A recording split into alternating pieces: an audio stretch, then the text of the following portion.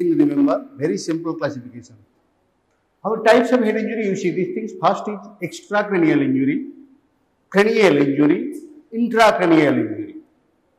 Again, extracranial injury, cranial injury, just skull. Already we discussed these things. Scalp injury, then intracranial injury. Intracranial injuries, again, there are several types. Again, that depends upon the particularly anatomical, meningeal dispositions and the particularly brain structure. So, already on that particular topics, we ended there in my last class, that is EDH or extradural hemorrhage. As I know these things, that means intracranial hemorrhage are divided by these things.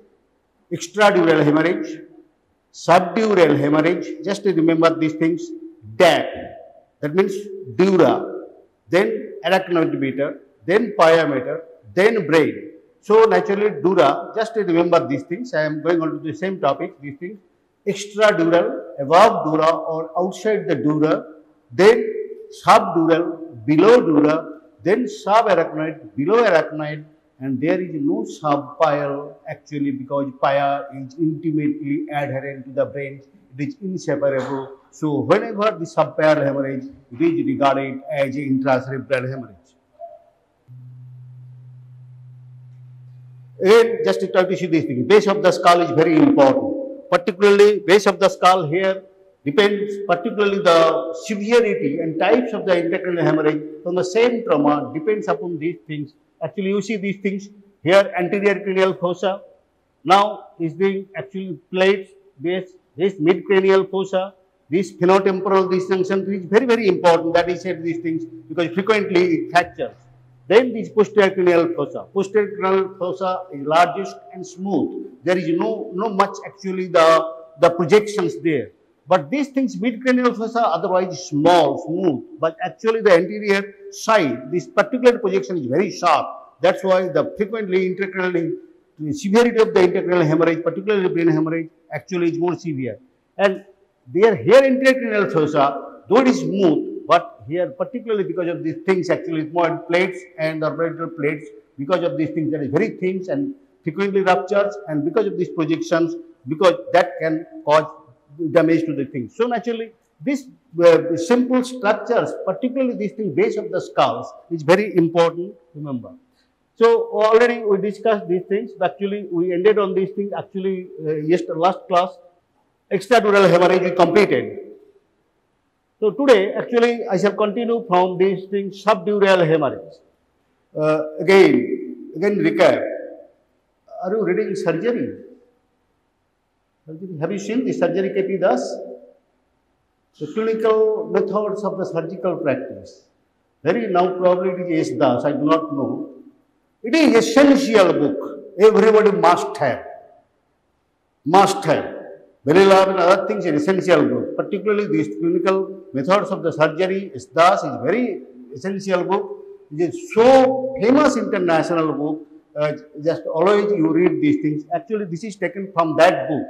Particularly the expressions, the particularly pupillary signs of the intracranial hemorrhage. How we diagnose clinically, just from clinical examinations, actually what kind of internal hemorrhage actually occurred due to the trauma, head injury. So it is actually Hutchinson's papers, particularly pupillary change is very characteristics of the internal brains, and you can correctly diagnose the brain site and where actually it occurred. Extradural hemorrhage continue this actually cell types very small. So the subdural hemorrhage. Again, I told you that day, dura is just below the skull, the meningeal layer below the skull. Again, the dural disposition is peculiar because outside that is there just a skeletal sides and the visceral side.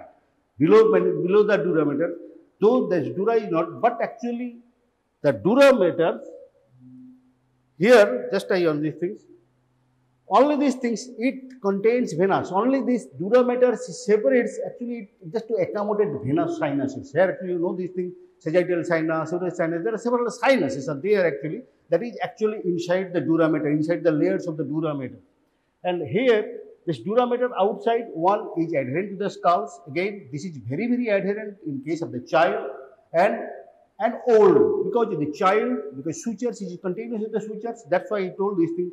Extradural hemorrhage is uncommon in extremes of the age. That means neither it's common in child, young child, nor it's common in the old age, because old age durameter is intimately by adhesions, it adheres to the scalp, so naturally the blood cannot collect there. And in child, because of these things, limitations, so because there are sutures, durameter is so continuous with the outside things, so naturally blood cannot accommodate and cannot actually expand. That's why it is very, very uncommon. Extradural hemorrhage is uncommon in extremes of the ages. There is very clinical findings, very important clinical findings. Always you remember, because actually in future, for clinical diagnosis of the head injury, this information is very vital. Now here you see these things, again a little bit of these things, where actually subdural hemorrhage occurs. The positions of the subdural hemorrhage, as you know this thing, subdural, sub means below. So naturally, if it is dura, you see this dural layer, you see dura. No, then the below these things arachnoid. Then pia means below arachnoid. Here actually you see these things, blood vessels is a venous sinus, and all bloods from this particularly venous side, from the skulls and other things actually pierces and goes down all the layers, and ultimately it goes to the brain. So naturally it traverses through all the layers, ultimately the brain. And arteries also these things, when it actually enters into the skulls through the foramina, then again it traverses through all the layers and ultimately reaches the brains. But these things actually so naturally where it is very, very common, the mainly things artery and venas all must be accommodated in the subarachnoid space. That is subarachnoid common. But subdural space there is not much, not many arteries are there.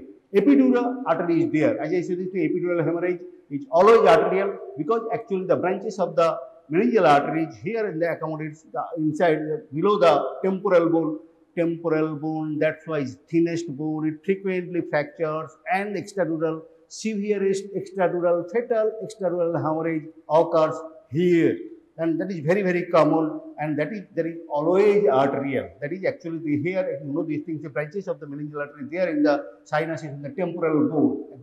There is a channel there. If you still remember your anatomical knowledge there, and that fractures, that structures, this artery ruptures, and there is severe hemorrhage, extradural hemorrhage, and it is thinnest bone, and it actually underneath the accommodates there is a artery, that is very important artery. So naturally that damages, and so extradural hemorrhage is very arterial and very acute. But here subdural hemorrhage is generally not acute. Most of the cases is very subacute, or sometimes it becomes chronic. And when during the postmortem examination, autopsy examination, most of the types it was incidental findings. That means it happens, is very trivial injury, but is not actually detected. Nobody detects that there is any trauma or any of these things. So severe shaking of the brain, subdural hemorrhage occurs, and that doesn't produce any kind of sign, any signs and symptoms. So head injury is not detected, but the hemorrhage occurs, that is detected in case if a person dies from some other regions, and during the autopsy, actually autopsy, we explore all the cavities, all the organs, nothing is spared during the autopsy. There is the thing, brain to foot, that is the head to foot, everything, all cavities must be examined during the autopsy. So naturally, in that cases, though the cause of death is different, that may be disease, but incidental finding, we found the subdural hemorrhage there in these cases. That is actually the incidental finding. So that sometimes that may be contributory to the cause of death. Itself, the subdural hemorrhage may not be fatal, but that is contributory to the actual cause. So subdural hemorrhage, here you see these things. This is sinus. This subdural means actually this is the place where subdural hemorrhage occurs, and because of this rupture, then actually this through the dura it comes and sinus is there. Because of this rupture, in most of the cases is venous, and this is the position where subdural hemorrhage occurs. And mind it, again I tell you these things, subdural space is not actual space, but it can be easily separated and accommodates amounts of the blood, and it spreads throughout the brain. Whole surface of the brains may be covered sometimes with the subdural hemorrhage. So that is the peculiarity. So that's why subdural hemorrhage rarely acute, because of like ADH, because it can spray. It can spray. So the large space, so naturally the pressure symptoms generally doesn't occur because of this hemorrhage. But ADH, because actually limitations, so it's small hemorrhage, small space, so naturally that elevates and causes pressure to the brain. So symptoms is most acute. That's why EDH is often fatal, not SDH. SDH is often detected because of this particular thing, because sometimes actually incidental finding in autopsy. Subdural hemorrhage, actually this is the position below dura, above arachnoid pater. So naturally this is the place, and so venous origin of the blood is venous. Important informations always remember. Again, venous hemorrhage is generally not in spurts. Arterial hemorrhage forceful. So bleeding, blood accommodates the more under pressure. So naturally it is acute swelling, but because of this venous pressure, so blood just oozes and sometimes it is actually spread. So there is not much accumulation of the blood. Hematoma is not that acute. So it is very important. Types. That's a theory questions how you write, because actually these days all the questions generally short or small, and short questions sometimes questions is the MCQ questions. So naturally you don't have to write the too many words, but you have to provide some information. So this is the way, the types of the subdural hemorrhage. So it is actually divided into acute, subacute, and chronic. So naturally, simply subacute, what are the types? Short note. Small short note. Short note means generally short note starts, if you 4 marks question short note. So definition must be there. First actually what is the definition, then types, then what is it, then MLI. This 4 note, any writing a good short note means actually it must be, it is the same in MD also, a UG, a PG, same types, only the PG they write more, and UG you have to write in short. So naturally the same question, same short note, if we give these things, the intracranial hemorrhage, subdural hemorrhage, PG level, they will have to elaborate, they will discuss. It's much more. But UG only just point wise. Try to write just point wise, that gives more importance actually for your answer. So it is important these things. Subacute type. Why subacute type? Particularly before going to the acute type, acute is uncommon, particularly in case of the subdural hemorrhage. Here subacute type, usually see subacute, its blood, bleeding occurs but does not produce any symptoms because it spreads. It spreads means subdural space all it covers whole surface of the brain. So naturally sometimes in the city, it is found these things just as if a dish is placed over these things, as a plate is placed over a brain. There is opacity, another thing that can be detected. So naturally because there is not much elevation, no space occupying, so naturally it does not produce symptoms. But actually that remains there, that though does not produce symptoms of the head injury, neither it is fatal. So naturally it is generally considered as subacute, because it becomes important when some other pathology occurs, so that contributes. So that precipitates the cause of death or contributes to the cause of death in other cases. So subacute hemorrhage only other, it is just important, not important. It becomes subacute, sometimes becomes chronic. So subacute, the brain may or may not be damaged at all because of these things. And subacute hemorrhage, most of the cases, this subdural hemorrhage, as I said these things, EDH is always traumatic. এইগুলো আবার আমি পরে আমি বলবো, যখন আমি just sum up করবো। তো ইডিএইচ মানে ট্রমা, এক্সট্রাক্রানিয়াল হেমারেজ ট্রমাতেই হবে, no pathological. EDH is never a pathological hemorrhage. It occurs only because of trauma. But subacute hemorrhage mostly traumatic, মানে মাথায় মারলে তবে হয়, চোট লাগলে হবে, এবং pathological reasons. So there are some pathological reasons subacute. So naturally you might be thinking. So here brain may not be damaged at all. Again, I said these things because it is the rupture of the venous channels, bleeding occurs because accommodation. Blood may be thin, watery due to hemolysis. একটু জমা হলো, clot, then again it is hemolyzed. The coagulation occurs or the organization occurs later on, then I tell you when it becomes chronic time. তার মানে এটা কয়েক weeks, after weeks, several weeks, generally after 4 to 6 weeks, when we find this thing, that actually becomes chronic. Blood is there, but actually it's actually covered by a thin pseudo capsule, and that is indications or diagnosis of the subacute chronic hemorrhage. So that is the things, the characteristics is there. It is hemorrhage only you can find in autopsy, because it is neither surgery, sub-surgery or the surgery.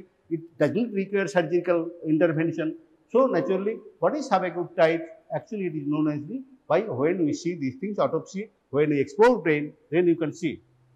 Chronic types, actually symptoms, then it can produce symptoms only afterwards, very, very late, 3 to 6 weeks on this thing. There may be some headache, there may be some uneasiness, there may be some of these things.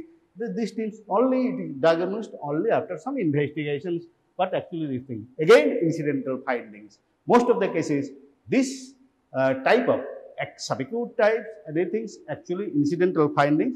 Generally in autopsy, what we found, many cases, because we have to see brain always, in all cases of the autopsy, we have to see, because brain is important organ which actually the cause of death lies there. So it must be explored and there must be point.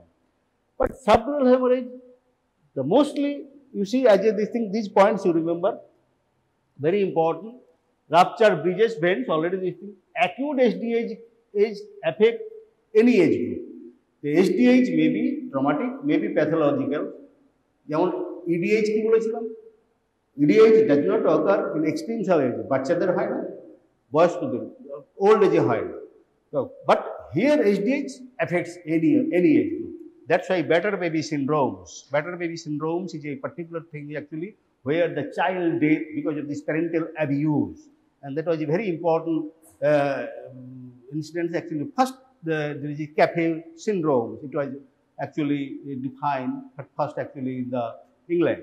So that was a very important thing. The better baby syndromes often because of these things actually the shaking, severe shaking of the baby. They said these things is parental abuse. So naturally that is the things.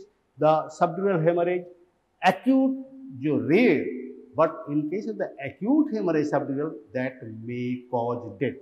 And acute hemorrhage also just a space occupying lesion. That means hematoma is acute and space occupying, that actually causes pressure to the hemorrhage. Often it is associated with significant brain injury. Jodi tar theke acute hoy, naturally that causes brain injury. Acute type because of trauma, traumatic injury, subacute, acute hemorrhage often associated with the brain injury. That becomes fatal. Some points, important points, just to note these things. Lucid interval. Again, it is important short. What is lucid interval? Yes. But the lucid interval is a pathological, very, very important, because again this forensic psychiatry, this time person behaves as if a normal person, but still brain injury is there, head injury existing. Again these things, the period of, that is the normalness, period of normalness. First, because of it is a particular case in the EDH. Particular case of the EDH, আমি বলেছিলাম যে খেলতে খেলতে first একটা জিনিস head dashing, দুজনে মাথায় ধাক্কা লেগেছে, আনকনসিয়াস হয়ে গেছে, আবার বাচ্চা উঠে দাঁড়িয়েছে, that is actually recorded in 11-year বয়, আবার উঠে দাঁড়িয়েছে, আবার খেলা চালিয়ে গেছে, খেলা কমপ্লিট করেছে, তারপরে again he is fallen ill and dye. Before actually put any diagnosis, that is a very particular things actually happen in 11, 12, 13, actually young adults is very common. So that is the thing, that is called the lucid interval. In lucid interval, dying declaration is another thing. Dying declaration, probably it was discussed in class. Dying declaration, have you heard this? Actually, legal concept. Dying declaration is a very important doctor's duty, in particular in fatal accidents and other cases. Whenever patient admitted, doctor must take the key. In your last wish bole ekta kotha ache about regarding the cause of death, if cause of death. Jodi kono criminal action hoy, keu mereche, সব সময় ডাক্তারকে বলতে হয় how it happened. How it happened? Burn injury, accident, stab injury, or anything like these things. If patient die, doctor must take, otherwise there will be very problems. কারণ তারপরে কিছুক্ষণ পরে patient মারা যাবে। কিন্তু that is before death, he must have said some things regarding the cause of death. সে কারো নাম বলতে পারে, কোনো ইনসিডেন্ট বলতে পারে, কোনো অ্যাক্সিডেন্ট বলতে পারে, but that things is but during this lucid interval ও কিন্তু সব বলতে পারবে, but some problem is there, some kind of amnesia occurs, so some kind of wrong information she may give, which may be taken away. But it is very important that lucid interval, even the valid will, a person valid will, মানে will এর সঙ্গে everybody has to be conscious, meaning making will or conscious person has to be conscious and composed mind, composed mentis, এই কথাটার নাম আছে composed mentis, আমি বোধহয় তোমরা শুনেছো, composed mentis is important word in medical legal equivalence. Composed mentis, person must have been properly oriented, conscious oriented and these things, মানে সে যেন বুঝতে পারে আমি যা বলছি ঠিক বলছি, তার কনসিকুয়েন্সটা এই হতে পারে, আমি সার্জিক্যাল, আমি for surgery I am giving consent, surgery consent is a must, আমি ঠিক দিচ্ছি, that means a person, the legal importance is immense, but in medical practice the consent and composement is two things is very very important, very whatever practice you do, whatever medical practice, surgical practice, whatever practice you do, these things. So the composement is and consent, for consent composement is very important. So here it is important, EDA, the lucid interval. খুব বেশি এটা না হয়, dating is lease elaborate, আমরা এখান থেকে বলি অটোপসিতে কতদিন আগে হয়েছে, ইজ ভেরি ইম্পর্টেন্ট। বলেছিলে তার sometimes he said these things, just 15 days back I was assaulted with a lathi or blunt instruments, but actually 15 days back, after 15 days back, actually when the person dies, we found this thing, there is SDH, and we said this cause of death is SDH, but we have to say, has it occurred, this thing says, has it actually happened 15 days back or earlier or much earlier? So that dating is important to gauge, actually to corroborate the time of allegations. It is very very important because this medical information is very important to corroborate. কারণ ও বলেছে 15 দিন আগে আমাকে মেরেছে, কিন্তু that actually dating occurs this thing 6 weeks back, 7 days. Actually that did not happen, actually that the time of the assault, it happened earlier, so naturally that will be contributing. So এইভাবে আমরা বুঝি সেটাকে। Then I am actually going first because there are some other things. Subarachnoid hemorrhage, তাহলে SDH এর পরে কিন্তু subarachnoid hemorrhage, subarachnoid hemorrhage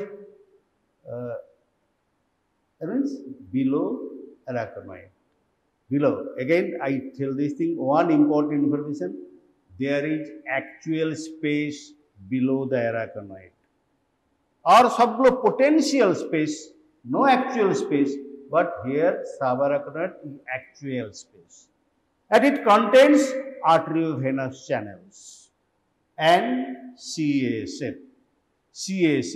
Normal amount of the CASF is generally not missing 100 to 120 ml like these things.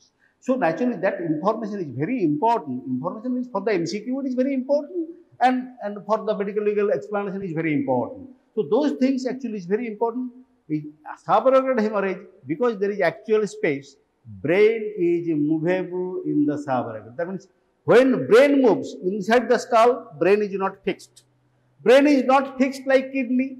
Brain is not fixed like just, even the liver is not fixed, but the brain is movable inside the brain. That's why the so many injury to the brain occurs because of this movability, and same peculiar disease, particularly peculiar hemorrhage occurs, particularly coup and contractive injury, because the brain moves like a ball inside. So here, and that whenever moves, actually the subarachnoid, opore subarachnoid oporta fixed, below these things and potential space, so the brain moves in this direction. So what will happen? As the brain moves, it moves in the subarachnoid level, just like this thing. So there will be tear and ruptures of the vessels in the arachnoid space. That's why injury is very very common in subarachnoid space. Almost 90% of the traumatic injury or whatever injury, the subarachnoid space injury is very very common, but may not be so fatal, may not be invented fatal, may not be acute, but commonest, incidental failure, whatever it may be. And that is the things actually, that's why the subarachnoid space is so important in these regions, because it is actual space, it contains, because all the vessels actually going to the brains actually pass into the subarachnoid space, and because it is movable, that causes tear in the ruptures of those vessels, so hemorrhage occurs in the subarachnoid space or subarachnoid hemorrhage. The subarachnoid hemorrhage is সবথেকে বড় কথা, যে clinical symptoms খুব বেশি হয়, What is this thing, subarachnoid hemorrhage? What the clinical symptoms, signs? What is it? Neck rigidity because of these irritations to the brain. Carnage signs probably. Again, just the important things always you remember, and that actually holds this thing. So because actually by this way, this is the clinical examination, by this way you can know the internal hemorrhage. So this thing, carnage, that's why subarachnoid hemorrhage may not be fatal, but actually that gives an indication. So these things, neck rigidity, ghat tola jay na, ghat nadano jay na, neck rigidity, just like it happens in the tetanus also. Tetanus, but there is a difference. So you have to differentiate whether it is tetanus or it is actually internal brain hemorrhage. So carnage sign is important subarachnoid hemorrhage. So subarachnoid hemorrhage, you see the points you note already we discussed. Again, the anatomical dispositions, meningeal dispositions, you must remember. Meningeal dispositions means again this thing, dura, arachnoid mater, pia mater. So all these things lie between pia and arachnoid space is axial space already maintained. The containing blood vessels, portions of the cranial nerves, particularly spinal the cranial nerves এর উপরের দিকে যেগুলো থাকে সেগুলো যাচ্ছে ওখান দিয়ে optic আছে আর cranial R CSA the most common form of traumatic intracranial hemorrhage আবারও বলেছি almost always traumatic hemorrhage কোথায় মারলে মাথায় যদি চোট পায় অ্যাকুট যদি ইডিএইচ যদি হয় সেটা ট্রমাতেই হবে আর কিছুতে হবে না কিন্তু এখানে ট্রমা বুঝতে পারবে না কিন্তু haemorrhage is very common already I told this thing মাথায় মারলে এই জিনিসটা হয় তাহলে 90% যত haemorrhage very common হেমারেজেস inside the brain in the subarachnoid space subarachnoid haemorrhage is common most common form of traumatic intracranial haemorrhage bleeding arteriovenous ইডিএইচ এ কি বলেছিলাম bleeding source arterial এখানে কি হচ্ছে arteriovenous, both artery and venous, because all the vessels passing through this channel, and this is a space where brain can move. Brain can move over the layers in the subarachnoid spaces, so it tears, it ruptures the vessels. Our bleeding arteriovenous mostly from ruptured berry aneurysm. Are ekta kotha jeta is very important short note for you and for PG also. These things very important.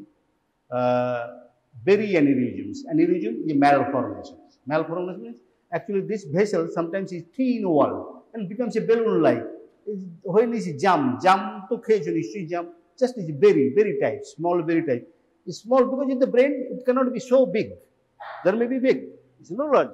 It's small, berry aneurysm, thin layer these things because that frequently ruptures. In that malformations, that is called berry aneurysm, is frequent cause of severe subarachnoid hemorrhage. So it is important.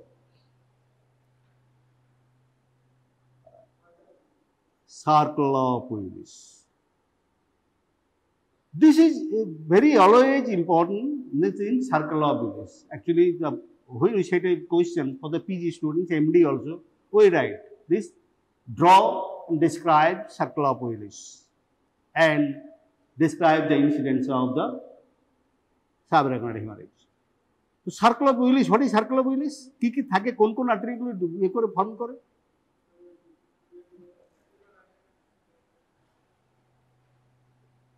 Internal carotid থাকে না দেখো just এটা circle of Willis এটা একটা ছবির মতো যেন থাকে কারণ এটা শর্ট নোট যেমন আছে Yuji PG always so many information just you remember actually in regard to this berry aneurysms I am discussing circulating this because berry aneurysm occurs in these channels. So before that where berry aneurysm is very common because rupture we have to find if we send this frequently it happens.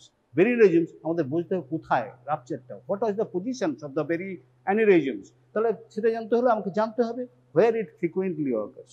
So that is you see these things just a ছোট্ট করে it is just anatomical knowledge again it is very important when you have to exercise your medical knowledge to the court of law you have to explain why the person died. It's not that এই berry aneurysms rupture হতে পারে মারলেও হতে পারে আর কেউ রেগে গেলেও হতে পারে.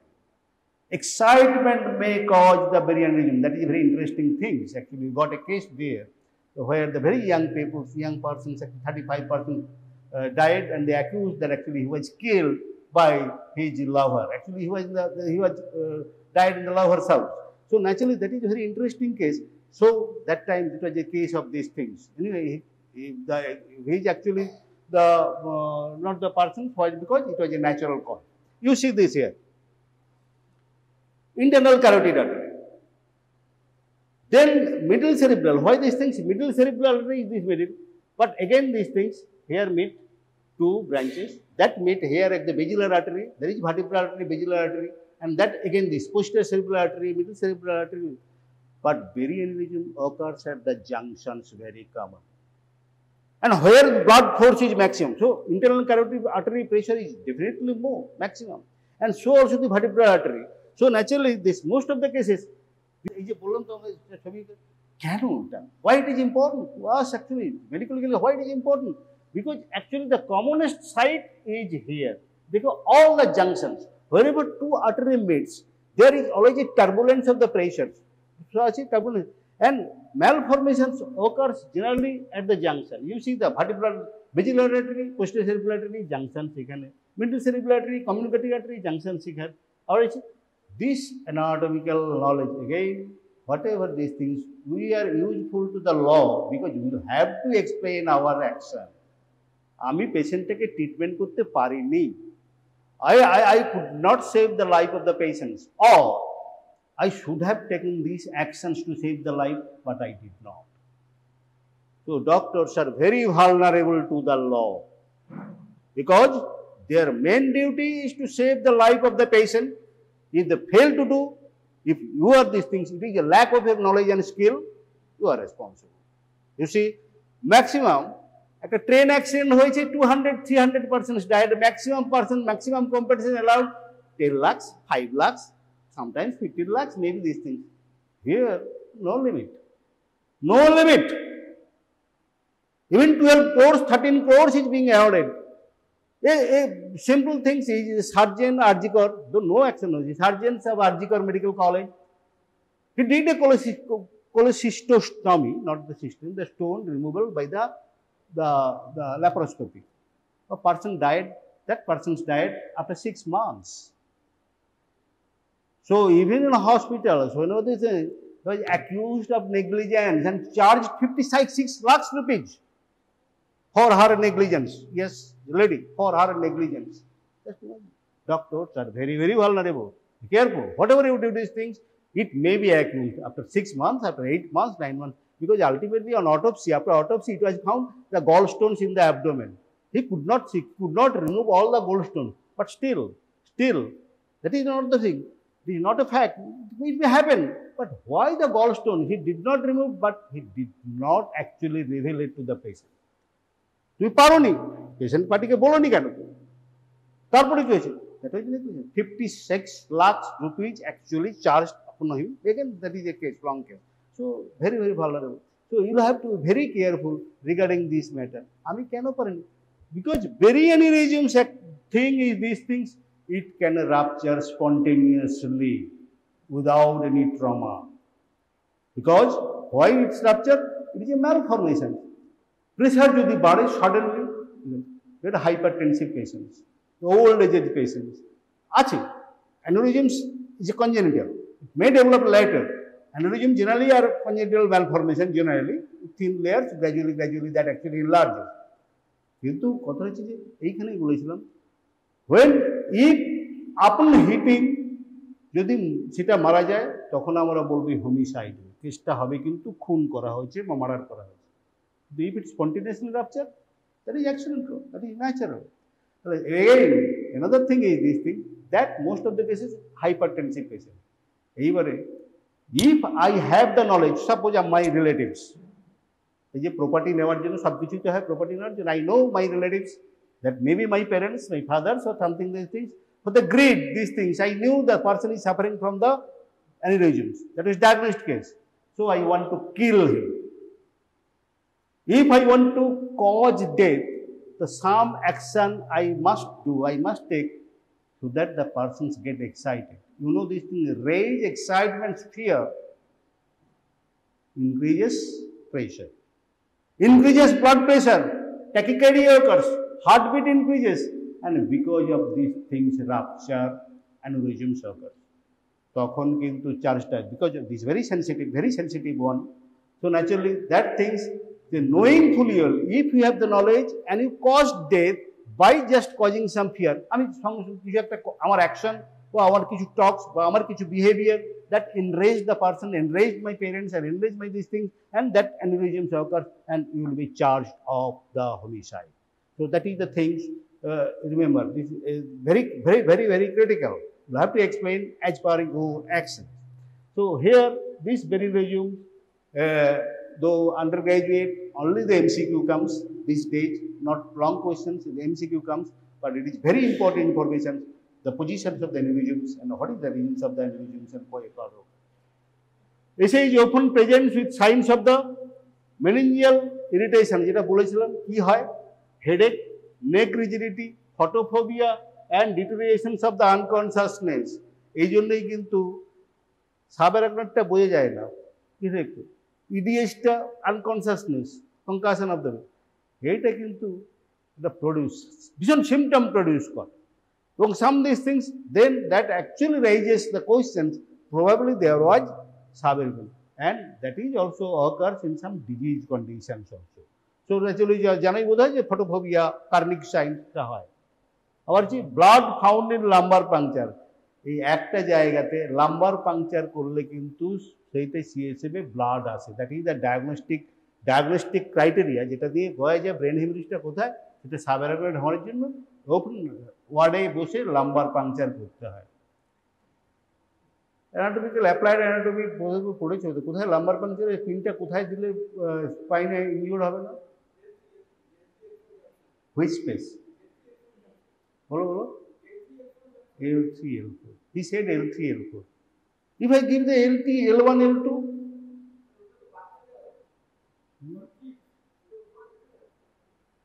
actually ends generally L1, L2, but we give a little space because sometimes it may be a little more. But that is the thing. L3, you are right. L3, L4. Here actually because spinal cord ends there. If you injure spinal cord, you know, say you are injuring the brain. So spinal cord here, because this coda starts, then after this thing coda only can have roots but not the spinal cord, and spinal cord damage means permanent because there is no chance of the recovery spinal cord. So you must not do the puncture to the spinal cord. So here that is the thing, spinal disposition কোন স্পেসে এবং সেখানে CSF ই থাকে, and CSF contains blood means subarachnoid hemorrhage. So these are the at least I hope because this is anatomical knowledge. This is anatomical knowledge.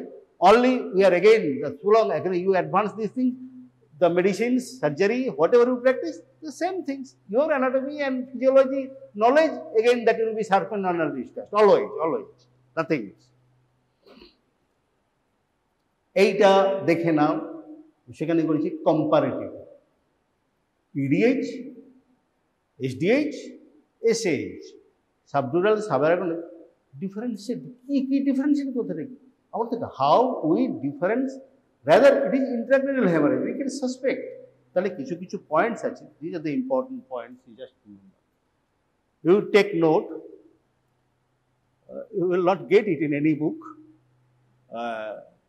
Thing is this, incidence of the traumatic মেনিনাল injury, দেখো আমি আরও বলেছি always খুব বেশি subarachnoid haemorrhage is commonest, কিন্তু traumatic haemorrhage যদি subarachnoid haemorrhage most of the cases already told this things, it is mostly pathological, mostly traumatic and other things, traumatic pathological both occurs because traumatic যতই হোক না কেন maximum case traumatic case যদি হয়, because commonest intracranial haemorrhage is subarachnoid haemorrhage, commonest haemorrhage, তাহলে subarachnoid haemorrhage maximum কি আছে, দেন subdural, then EDH only because of trauma but it is not common in this sequence. সবার থেকে বেশি কি হবে, ট্রমাটিক হেমারেজ, সাবঅ্যারাকনয়েড, দেন সাবডিউরাল, দেন এক্সট্রাডিউরাল। Epidural almost exclusively যা ওগুলো বলেছিলাম আবারও বলছি, জাস্ট আমি tabulated these things so that actually for your convenience you just try to remember these things, this table, because actually stabilize. And subarachnoid mostly from disease and consequent of trauma. Subarachnoid কি হয়, বেরিয়ানি reasons, particularly rupture, এগুলো যে disease, বেশিরভাগই ডিজিজই হয়, ট্রমাতেও হতে পারে অন্য। তো প্যাথোলজিক্যাল ডিজিজ কন্ডিশনস এগেন দুটোতেই হতে পারে সাবআরাকনয়েড haemorrhage. Commonest intracranial haemorrhage is সাবআরাকনয়েড haemorrhage. এক্সট্রাক্রেনিয়াল bleeding almost exclusively arterial, তাই তো আবারও বলেছিলাম middle meningeal, the branches of the middle meningeal, what ankylosis and trauma, it is the thinnest bone, and trauma is frequently that occurs, and that causes fractures of the bone, and fractures causes tear of the artery, and that is the origins of the bloods and in the subdural hemorrhage. That is very clear. Subdural bleeding almost exclusively venous. The subdural ta ki hoy? Venous. Abaroo bolchi venous channel, subdural. Ar subarachnoid bleeding, arterial venous. This information, tabulation forms very important. Always you remember, because MCQ dates, it is important.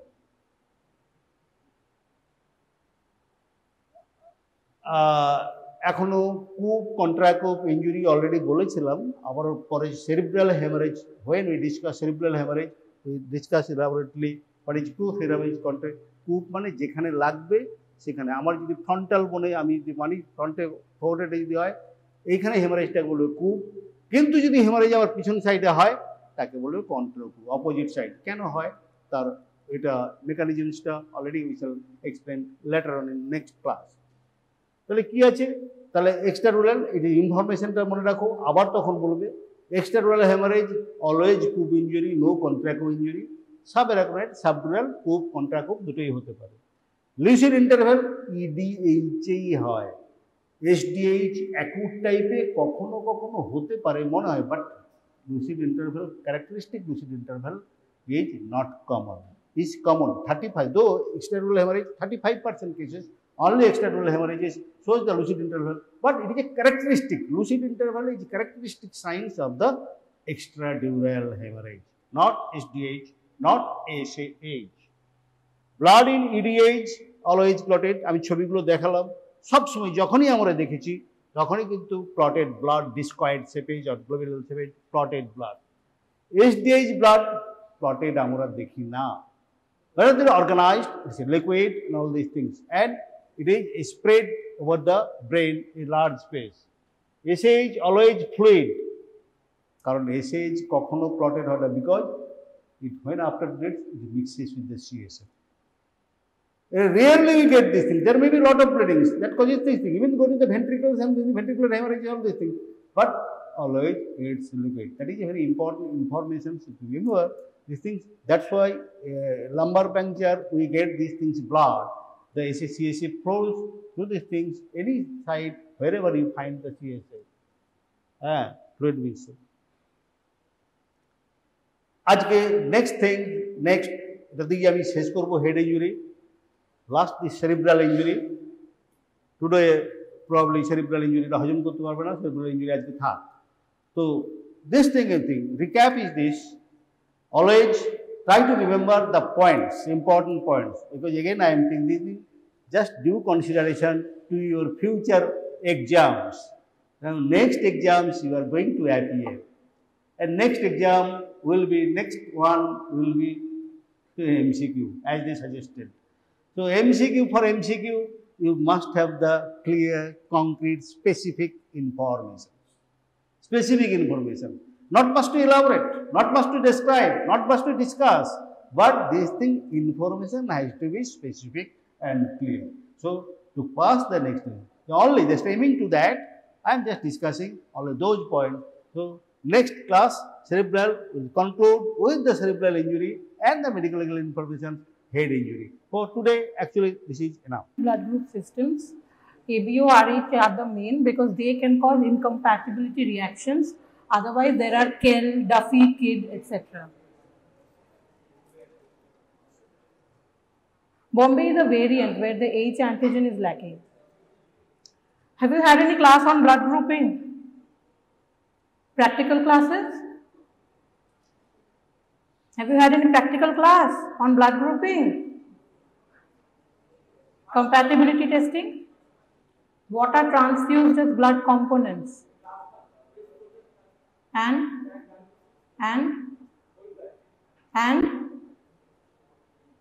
dengue.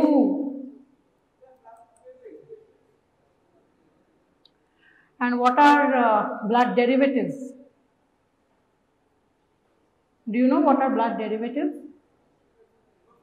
Yes, hemophilia A, B, factor 8 concentrate, factor 9 concentrate. Apart from that, albumin in patients of liver disease or in severely malnourished catechic patients, we need to transfuse albumin. So these are blood derivatives. A person donates whole blood and then it is centrifuged in very powerful machines, and then the blood components are separated, and what we are left with is the cryoprecipitate. From the cryoprecipitate, blood derivatives are obtained by pharma companies. What they do is, say Reliance or any big pharma company, they come to the blood banks, they take the FFP or the cryoprecipitate that is left, and then they manufacture these drugs, the blood derivatives from the FFP or cryoprecipitate. Okay. Indications of blood transfusion. Okay, so it is actually very life-saving. Blood component transfusion. Usually whole blood transfusion is not indicated. There are very few indications where whole blood needs to be transfused. It's usually blood component. See, a patient of severe anemia will need packed RBC. It is the most common indication, packed RBC. Apart from that, platelets, FFP, they can be transfused, and single unit transfusion has no meaning. So when you in future become interns and you write how many bloods required, 1, does not have any meaning. Okay, so if a patient, you think a patient requires 1 unit of blood transfusion, it is better to avoid that 1 unit of blood transfusion. If a patient is severely anemic, hemoglobin is way below 6 or something, then you may transfuse 2 to 3. When you think that the patient cannot be saved without blood transfusion, only then you need to transfuse blood, because the adverse effects of blood transfusions are dire and they can be fatal. So blood transfusion should be avoided if possible. So the adverse effects of blood transfusion, they can be immediate or they can be delayed, can be immunological and non-immunological. Apart from that, say a patient, obstetric patient, a very common indication is ectopic rupture. The mother will come with severe hypertension and shock, rapid 3D plus, unconscious. There will be severe pallor. The skin will be wet and clammy skin. Any kind of shock the patient is going into, and then we need to almost replace the whole volume of blood in the patient. Then that is called massive transfusion. Massive transfusion, it comes with its own complications. Now, immediate complications. Febrile non-hemolytic transfusion reaction, hemolytic transfusion reaction, this is the most important, apart from like most common also. Allergic, anaphylactic, transfusion associated acute lung injury, circulatory overload, and bacterial contamination of donor unit. Do you know what is febrile non-hemolytic transfusion reaction? Immediately after transfusion, within a few hours or within a few minutes, the patient will complain the patient will develop temperature and will develop allergic reactions. That is called febrile non-hemolytic transfusion reaction. The problem is hemolytic transfusion reaction and FNHTR, they have the same presentation. So when for a clinician, differentiating between the two becomes difficult. So whenever the patient complains of febrile non-hemolytic transfusion reaction, you have to rule out hemolytic transfusion reaction and you have to stop transfusion. There is only one reason when an intern can lose the provisional registration number that they get. I'm sure you know, that is mismatched blood transfusion because of that clinician. Okay, so you have to be very careful when you are transfusing, and interns only transfuse blood, so you have to be very careful. Now, febrile non-hemolytic transfusion reactions occurs because of some, say the donor blood, they release some antibody, the leukocytes in the donor blood release some antibodies, and these react with the leukocytes in the recipient, and this causes some kind of complement activation, and there is febrile non-hemolytic transfusion reaction. It also is common in patients of repeated transfusion, say thalassemia patients. They will complain of this. What you have to do, the management is slowly transfuse. Firstly, you have to rule out hemolytic transfusion reaction and bacterial contamination. These two you have to rule out. And then you have to transfuse the blood very slowly. The blood transfusion should be, say the blood is released from the blood bank. The blood transfusion should commence within 30 minutes. There is no concept of keeping blood bag in the refrigerator of the ward.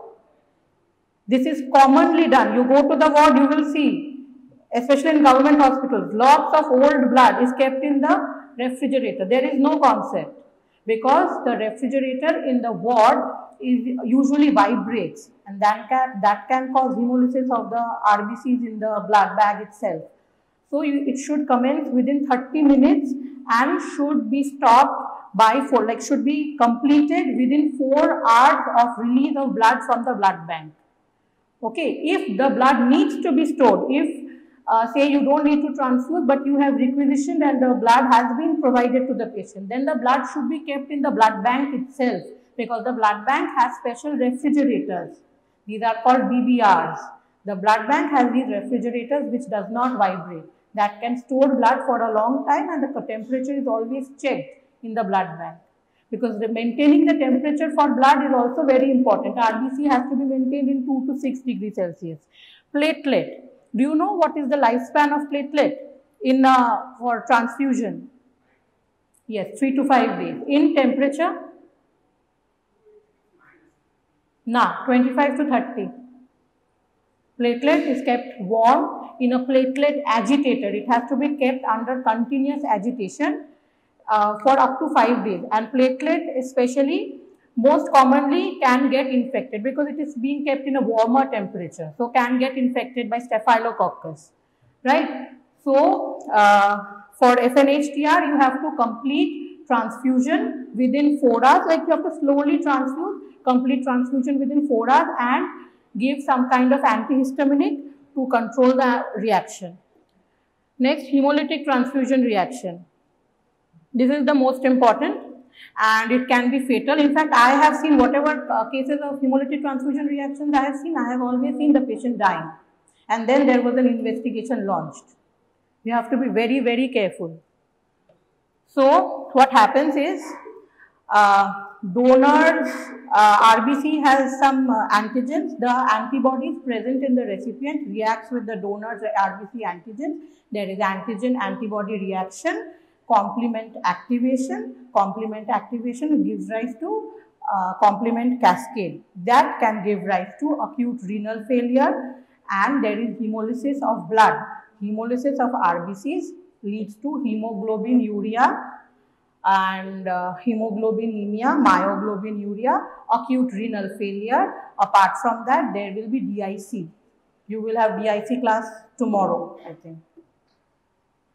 So there will be DIC and there will be small clots in every organ, especially lung, and then the patient will eventually die, go into shock, die. And it happens within a few hours, and it is also dose dependent. So the moment patient starts complaining, bhalo lagche na, the patient will say that will feel loin pain, back pain because of renal failure, loin pain, back pain. Apart from that, there will be tachycardia and chest pain and breathlessness. When the patient complains of all this, you have to stop transfusion immediately and inform the clinician, the concerned doctor. You have to inform, and you have to also inform the blood bank. The investigation has to start by the first respondent, and obviously you start giving antihistaminics.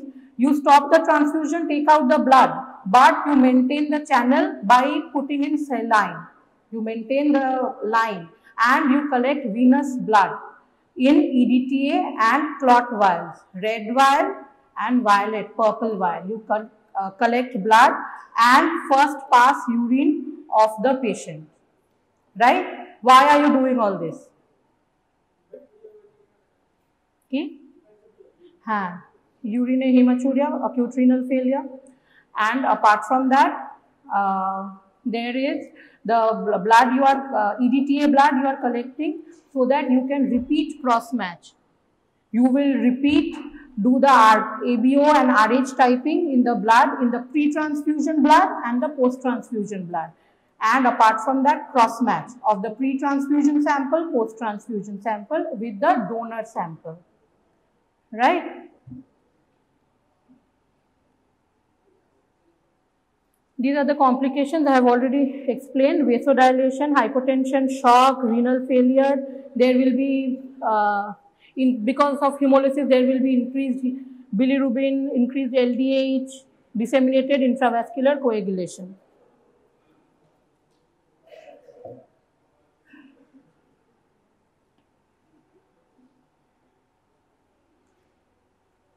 Now, diagnosis of intravascular hemolysis, the EDTA sample will show pink color of plasma.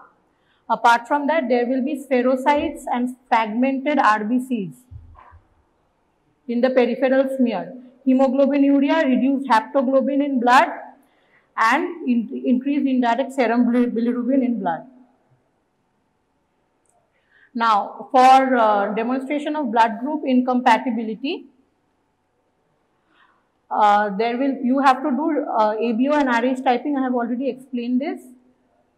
And direct antiglobulin test or Coombs test. It's basically Coombs test. You have to perform in the pre-transfusion and post-transfusion sample, that your EDTA sample that you have collected. If there is negative DAT in the pre-transfusion sample and positive DAT in the post-transfusion sample, what does that mean? All the students who think this lecture is not important?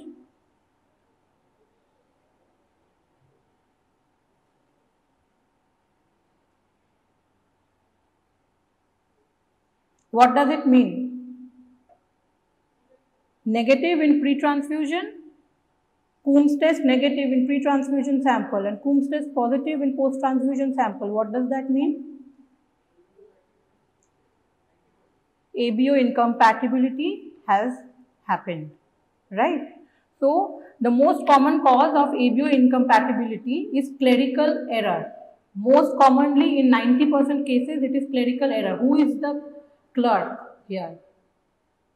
Intern. The intern is the clerk here, not the blood bank.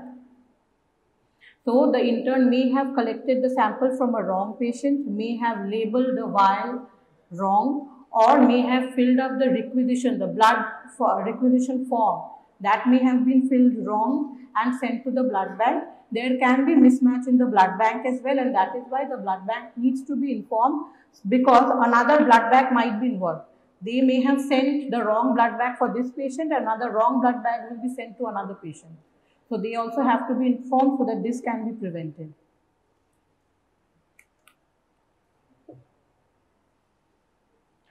Other investigations are test for DIC, and that is coagulation screening, fibrin degradation products, platelet count, for renal failure, creatinine, blood urea, and the tests in donor unit.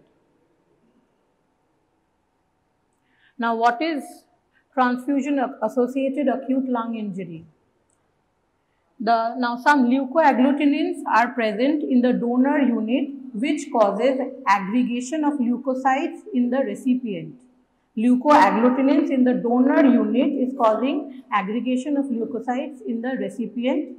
This causes small aggregates of leukocytes which can go and lodge in the small vessels of the pulmonary circulation, which leads to pulmonary edema and diffuse infiltrates in the lung like this. This was the pre-transfusion X-ray and the post-transfusion X-ray. You can see it is hazy and there are diffuse infiltrates all over the lung field, right? So, in this case, you have to stop transfusion and manage. Conservatively, you have to manage the patient. Apart from that, there can be allergic reaction. This is caused by IgE of the recipient. It reacts with the donor units, donor antibody, the IgE reacts, and there can be allergic reaction. You have to give some antihistaminics and stop the transfusion. Apart from that, there can be anaphylactic reaction. Anaphylactic reaction occurs especially can be fatal in patients who have less IgA in the recipients who have less IgA. Antibodies against IgA is present in some recipients, which is there is so IgA in this recipient is already low, but the donor IgA is present. So the antibodies of the recipient reacts with the donor IgA and it can cause fatal anaphylactic reaction. In anaphylactic reaction, it will again be same like hemolytic transfusion reaction or FNHTR, but fever will not be present and you have to give steroids. Immediately stop transfusion and give steroids.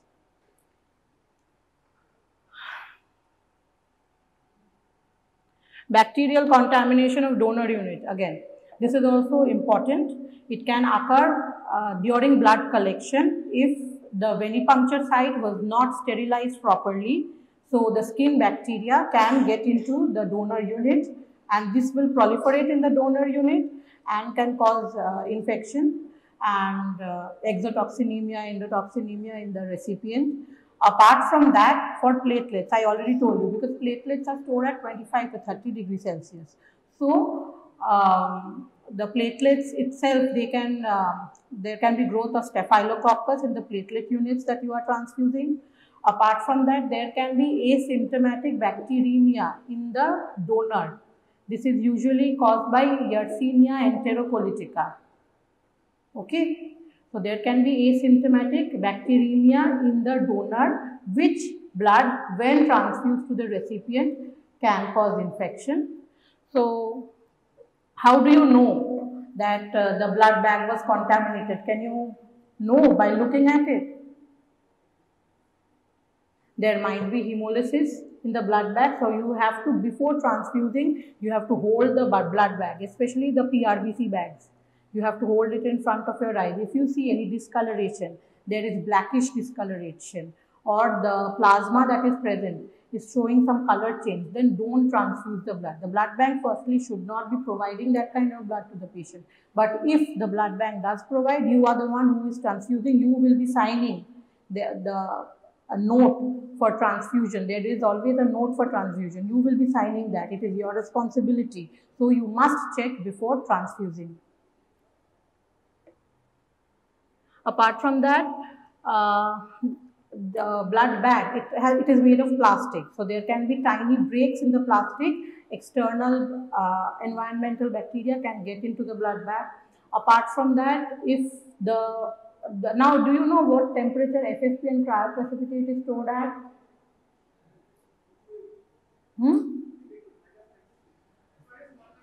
Minus 25, less than minus 25 for 1 year. Usually minus 30, minus 40.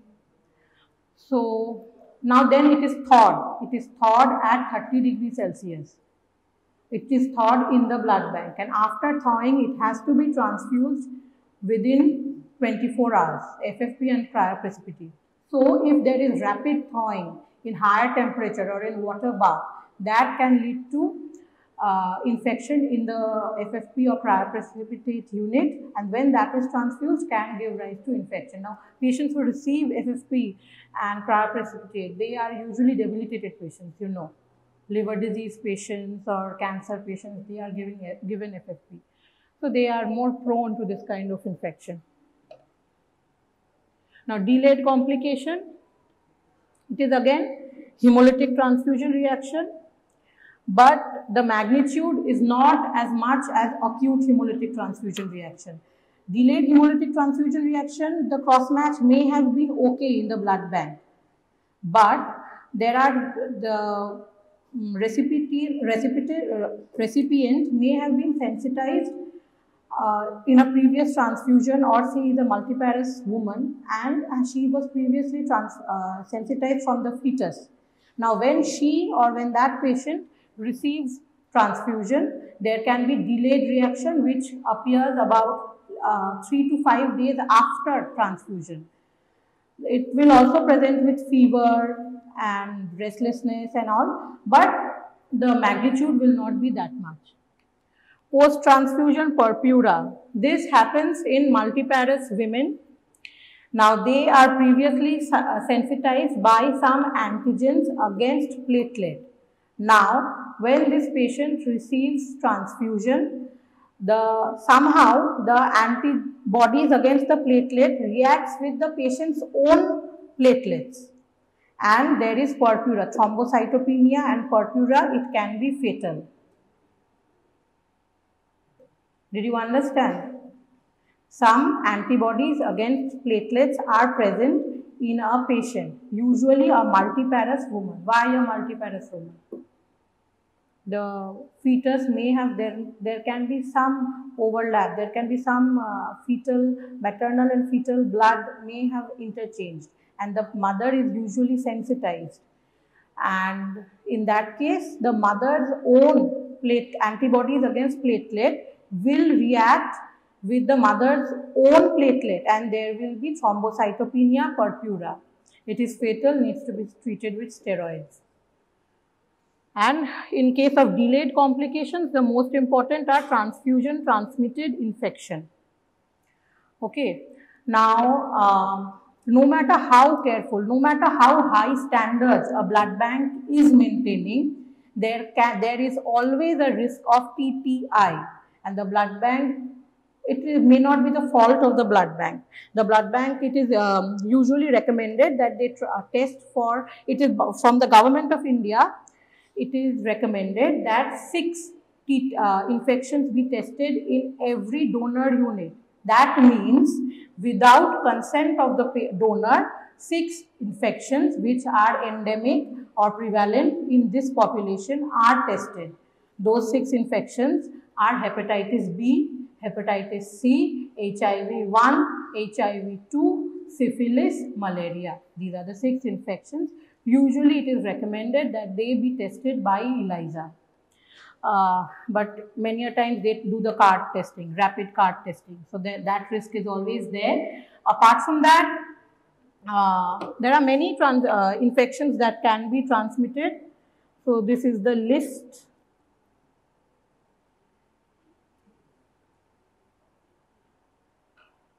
Do you think that even after testing for hepatitis B, hepatitis C, HIV, the recipient may develop this infection, especially in cases of patients who receive multiple transfusions, say thalassemia patients or any other patient who receives multiple transfusion?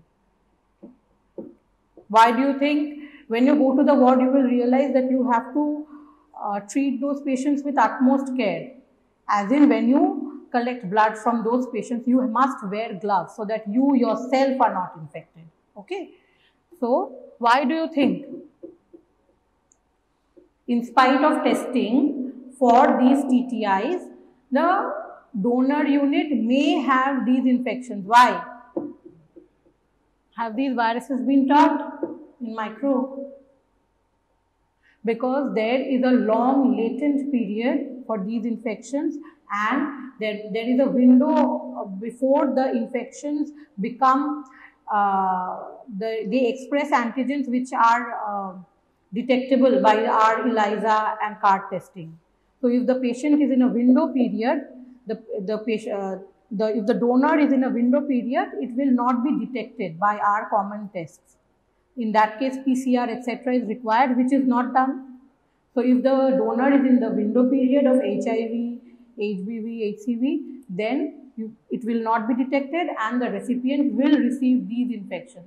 What is the most common route of infection by HCV? Most common route. Treponema pallidum does not survive in blood for more than 5 days. So the risk is only there if there is platelet transfusion, or immediately after the donor is giving the blood, you are transfusing the blood, only then syphilis transfusion can happen. And malaria is endemic. Malaria parasite is not tested for. Malaria parasite detection is done by, do you know how malaria parasite detection is done? Malaria parasite detection is done by microscopy. Now, microscopic test for malaria detection is not done for every donor. Not possible. So, that much manpower we do not have. So, malaria transfusion can happen. when you are donating blood. How do you prevent TTIs? How do you prevent?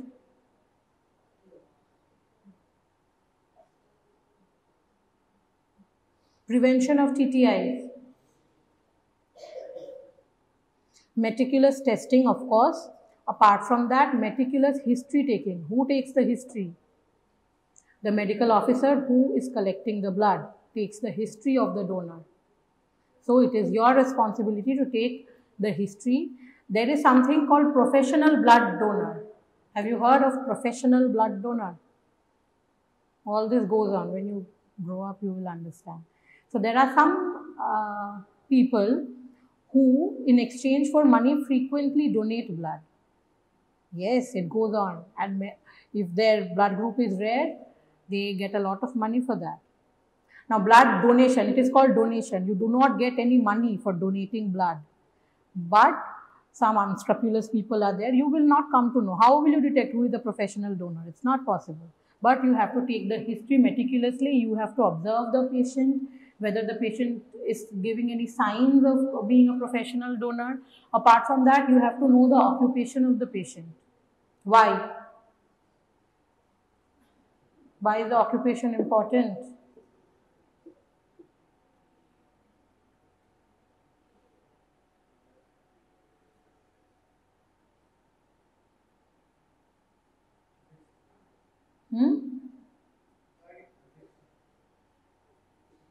How is HIV transmitted? Usually, yes.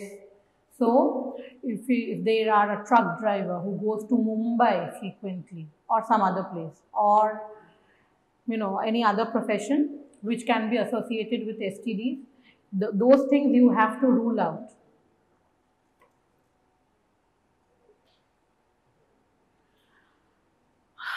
Iron overload, it is a complication in recipients of frequent blood transfusion. Now, excretion of iron, what is the normal rate of excretion of iron? 1 milligram per day, right? And each unit contains 200 milligrams. So, there is a huge iron overload. Because of multiple transfusions, there is huge iron overload. So, desferrioxamine iron chelation therapy should be constituted early in these patients to prevent the complications of iron overload. What is the complication of iron overload?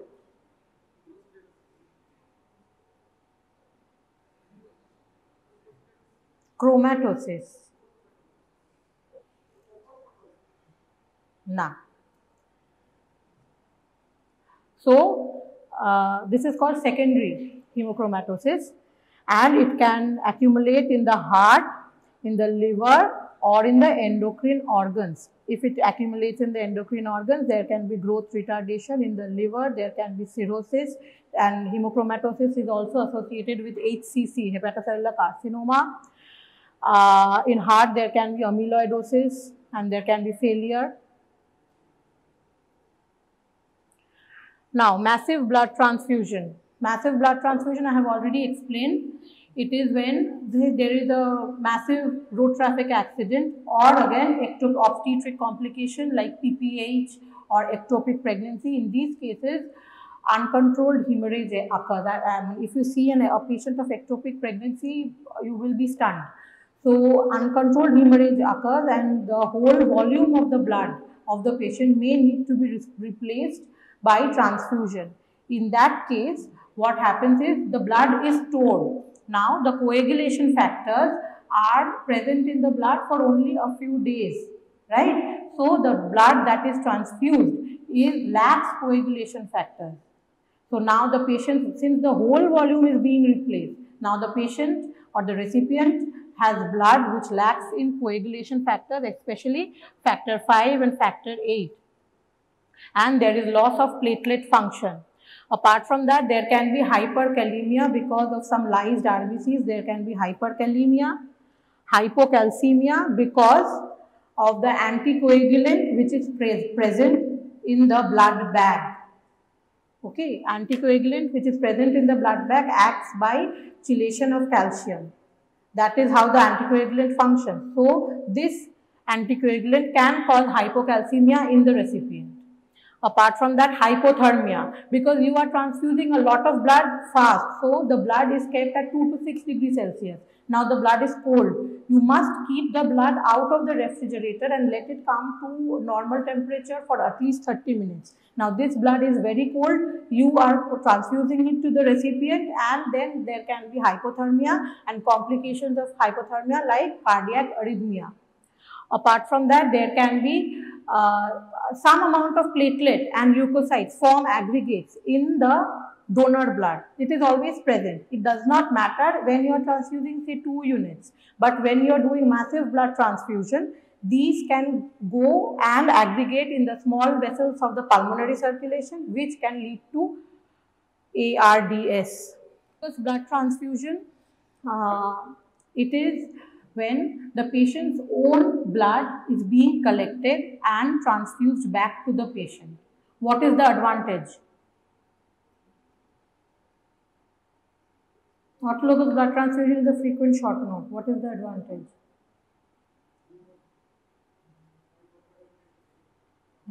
No risk of incompatibility reaction and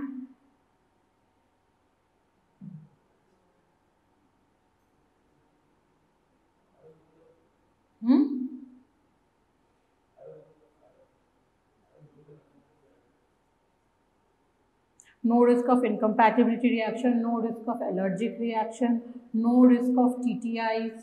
So that is why autologous blood transfusion is advantageous. Apart from that, some patients may have some rare blood groups. The RBCs in these patients express some rare antigens which is not usually found in donors or in the general population. In these cases, autologous blood transfusion is also preferred. In these cases, blood is collected from these patients and stored for a long time. Now, there are 3 methods of autologous blood transfusion: pre-deposit or pre-operative blood donation, acute normovolemic hemodilution, and blood salvage. Now, pre-deposit or pre-operative blood donation. In this case, this is done when there is a planned or elective surgery which the patient is undergoing.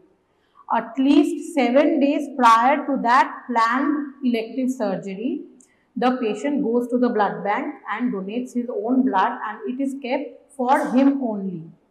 And in this case, there are some prerequisites. The patient must be living close to the blood bank. The patient cannot travel a very long distance every day. His or her blood hemoglobin level should be more than 11. It is done usually when you expect that there will be a lot of blood loss during the elective surgery, so that you know for sure that blood transfusion will be required, especially for orthopedic surgeries. They always require blood transfusion. And you know that the patient does not have any cardiac disease or any cardiopulmonary disease. Apart from that, you know that the patient is not suffering from any TTI. Why? Why is it important that the patient not suffer from any TTI?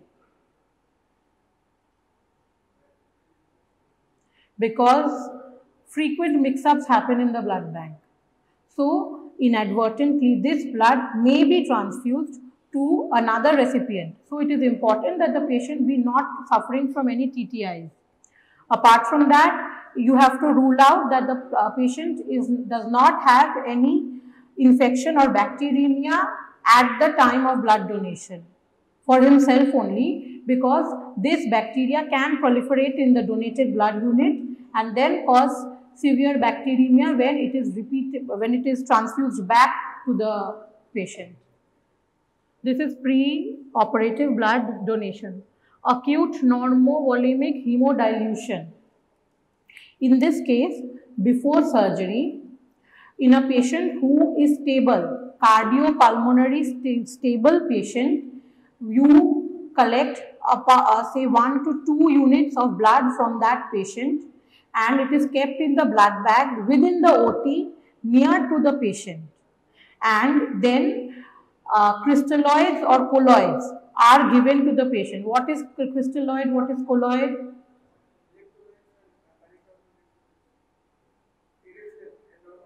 Normal saline are the crystalloids, and what are the colloids?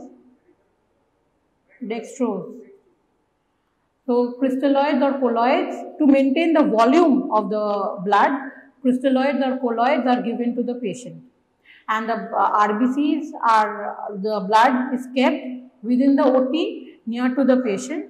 It is kept at room temperature only, or whatever the OT's temperature is, it is maintained at that temperature. No need to refrigerate this blood, no need to take it to the blood bank. And after surgery, this blood is returned back to the patient. This is done when you again expect that there will be a lot of surgical blood loss, say knee replacement surgery, or say in cardiac surgery patients, this can be done. But you have to first ensure that the patient can tolerate the reduced oxygenation of blood during surgery at that time. And blood salvage, this I don't know if it's done here. I have never heard of blood salvage being done in a government hospital in West Bengal. What is done is, say there is massive blood loss during surgery. Again, the surgeries are cardiac surgery, TKR, or say ectopic rupture. In those cases, the blood is collected from the OT site. It is collected and then it is cleaned. How is it cleaned? It is centrifuged. It is anticoagulated, it is washed, it is filtered to say there is any debris or any aggregates of platelets and leukocytes may have formed. These are filtered and then it is again suspended in normal saline and then transfused back to the patient. This is called blood salvage.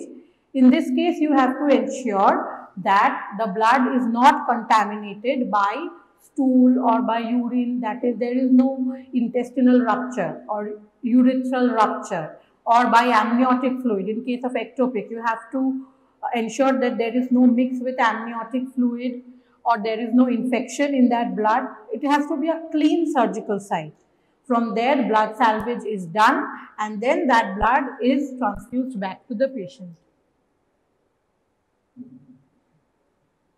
Now, advantages of autologous transfusion I have already explained. Avoids transmission of infectious organisms, avoids immunologic complications associated with homologous transfusion, reduces need for blood from homologous donors, avoids problem of finding compatible blood for a patient with a rare blood group or multiple red cell antibodies.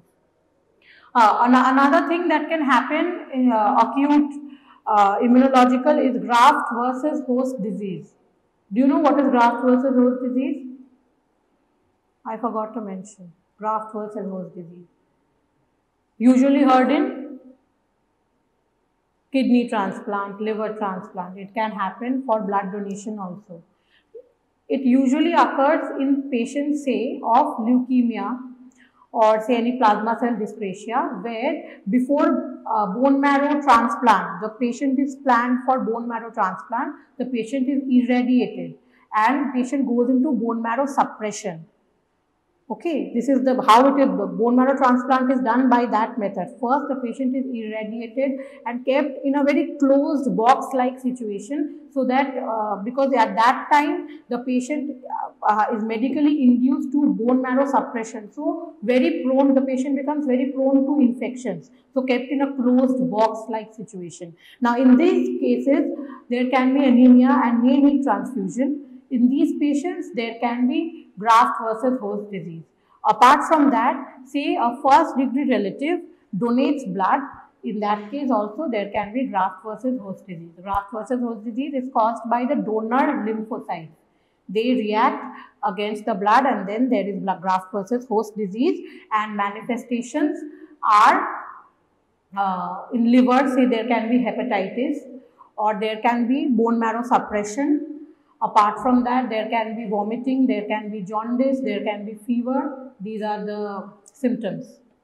Chronic obstructive pulmonary disease, that is COPD, these are both inflammatory disorder of the bronchial airways. Now, bronchial asthma is a basically reversible inflammatory disorder of the bronchial airways, while COPD is the chronic irreversible inflammatory disorder of the bronchial airways. Now what happens in bronchial asthma is a chronic inflammatory disease where there are reversible episodes of respiratory distress, that is basically airway obstruction. How it is caused? This is caused because of bronchial hyperresponsiveness to the allergen or any precipitating factor. Now, although the condition of bronchial asthma is reversible, but repeated episodes in later stage can turn the disease to irreversible one. In early phase, the bronchial asthma, basically the exacerbation, it causes smooth muscle spasm causing bronchoconstriction. But later on, as the disease, as the exacerbation proceeds, there is excessive secretion of the mucus, even that can cause mucus plugs that can block the bronchi and bronchioles, worsening the attack. In late phase, the inflammation continues, causing fibrosis, edema of the bronchial airways and necrosis. And necrosis of the bronchial epithelial cells that turns the disease into an irreversible one. Now, the cardinal symptoms of the bronchial asthma are breathlessness, wheezing. Wheezing is the musical sound coming out during respiration, cough and the chest tightness. These symptoms are more pronounced at night. Why?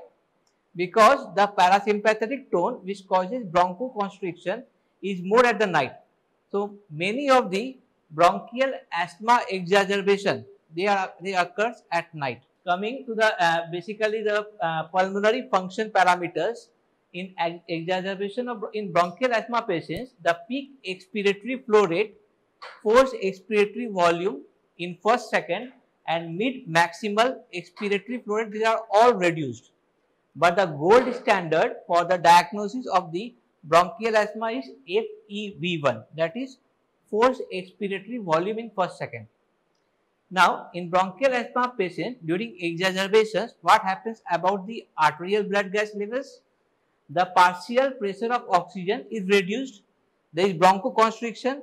So, decreased oxygen getting into the lung, causing decrease in the partial pressure of oxygen in the arterial blood. But carbon dioxide level, partial pressure is maintained in the arterial blood. Why? Because the patient start hyperventilating during the exacerbation episode, and that causes the carbon dioxide wash out in the body. So, the partial pressure of carbon dioxide is maintained or may even go down in exacerbation due to hyperventilation. But in the advanced stage of exacerbation, due to persistent bronchoconstriction, the carbon dioxide start to retain, and so at last finally the partial pressure of carbon dioxide, they start to increase. So, if a person of bronchial asthma exacerbation, if it is found the partial pressure of carbon dioxide is increased, that means it is a serious attack, life-threatening attack. Now, types of bronchial asthma. Bronchial asthma can be broadly of two types. One is extrinsic asthma and the another one is intrinsic asthma. What do you mean by extrinsic or intrinsic asthma? In extrinsic asthma, there will be a precipitating factor, maybe an allergen or a chemical irritants. So, there is a presence of a precipitating factor, mostly allergen like pollen or house dust mite.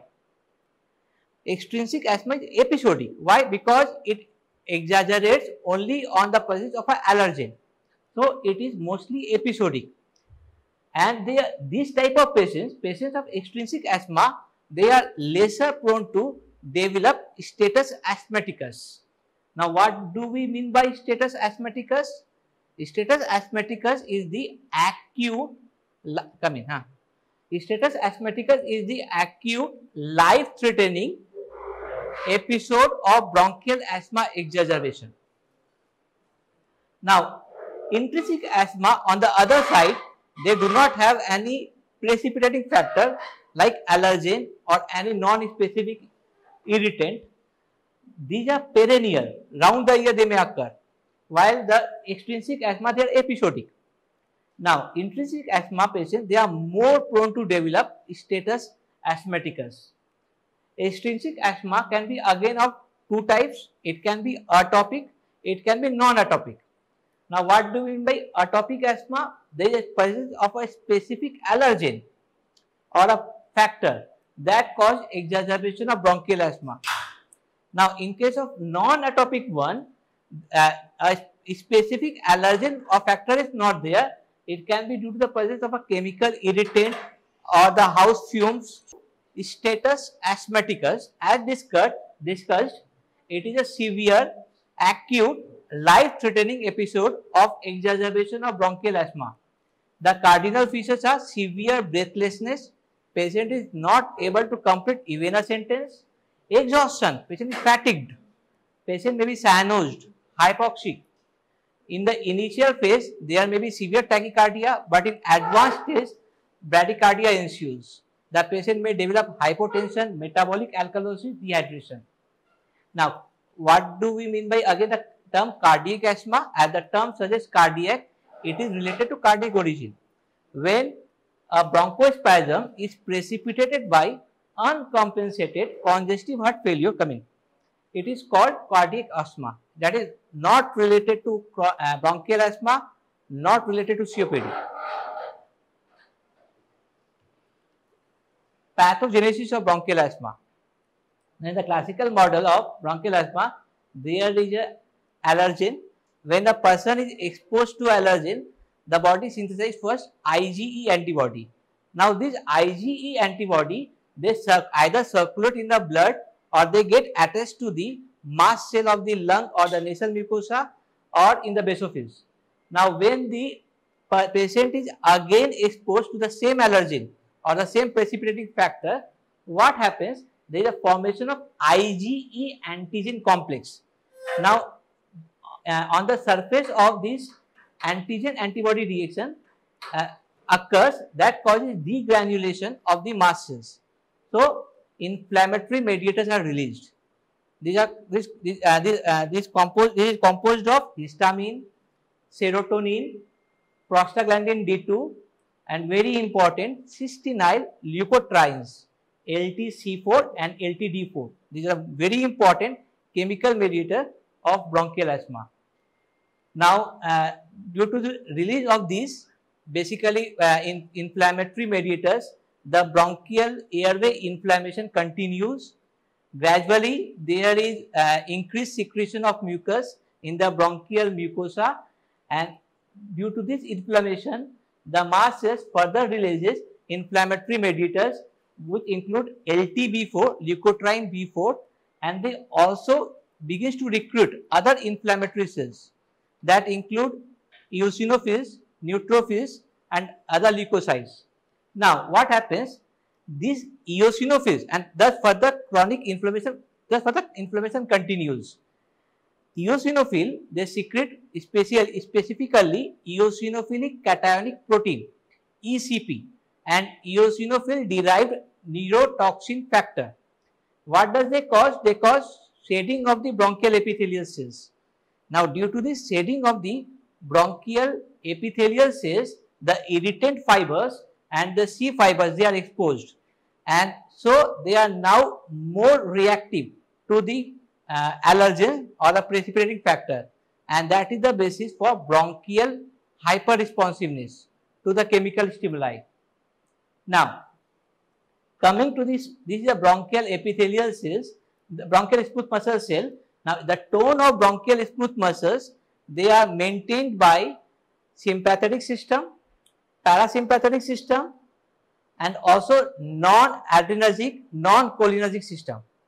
Along with that, adenosine also plays a role in the maintenance of bronchial smooth muscle tone.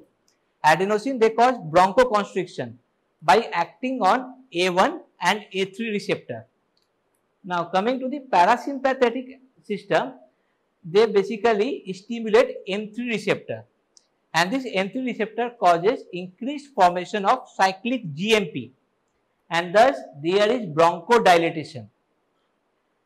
the basically sympathetic system, the problem is that there is very less innervation of sympathetic system in the bronchial smooth muscle. The sympathetic system, they innervate basically more bronchial vessels causing vasodilatation, but the innervation in the bronchial smooth muscle, they are very sparse. So how does the sympathetic tone is maintained? Maintained by the circulating catecholamines. What does it cause? There is beta-2 receptors in the bronchial smooth muscles, and by the stimulation of beta-2 receptor, there is increased formation of cyclic AMP, and that is basically causing bronchodilation. Now again, among the non-adrenergic, non-cholinergic system, nitric oxide is the inhibitory neurotransmitter. They cause bronchodilation by increased formation of cyclic GMP, and the excitatory ones are substance P and neurokinins.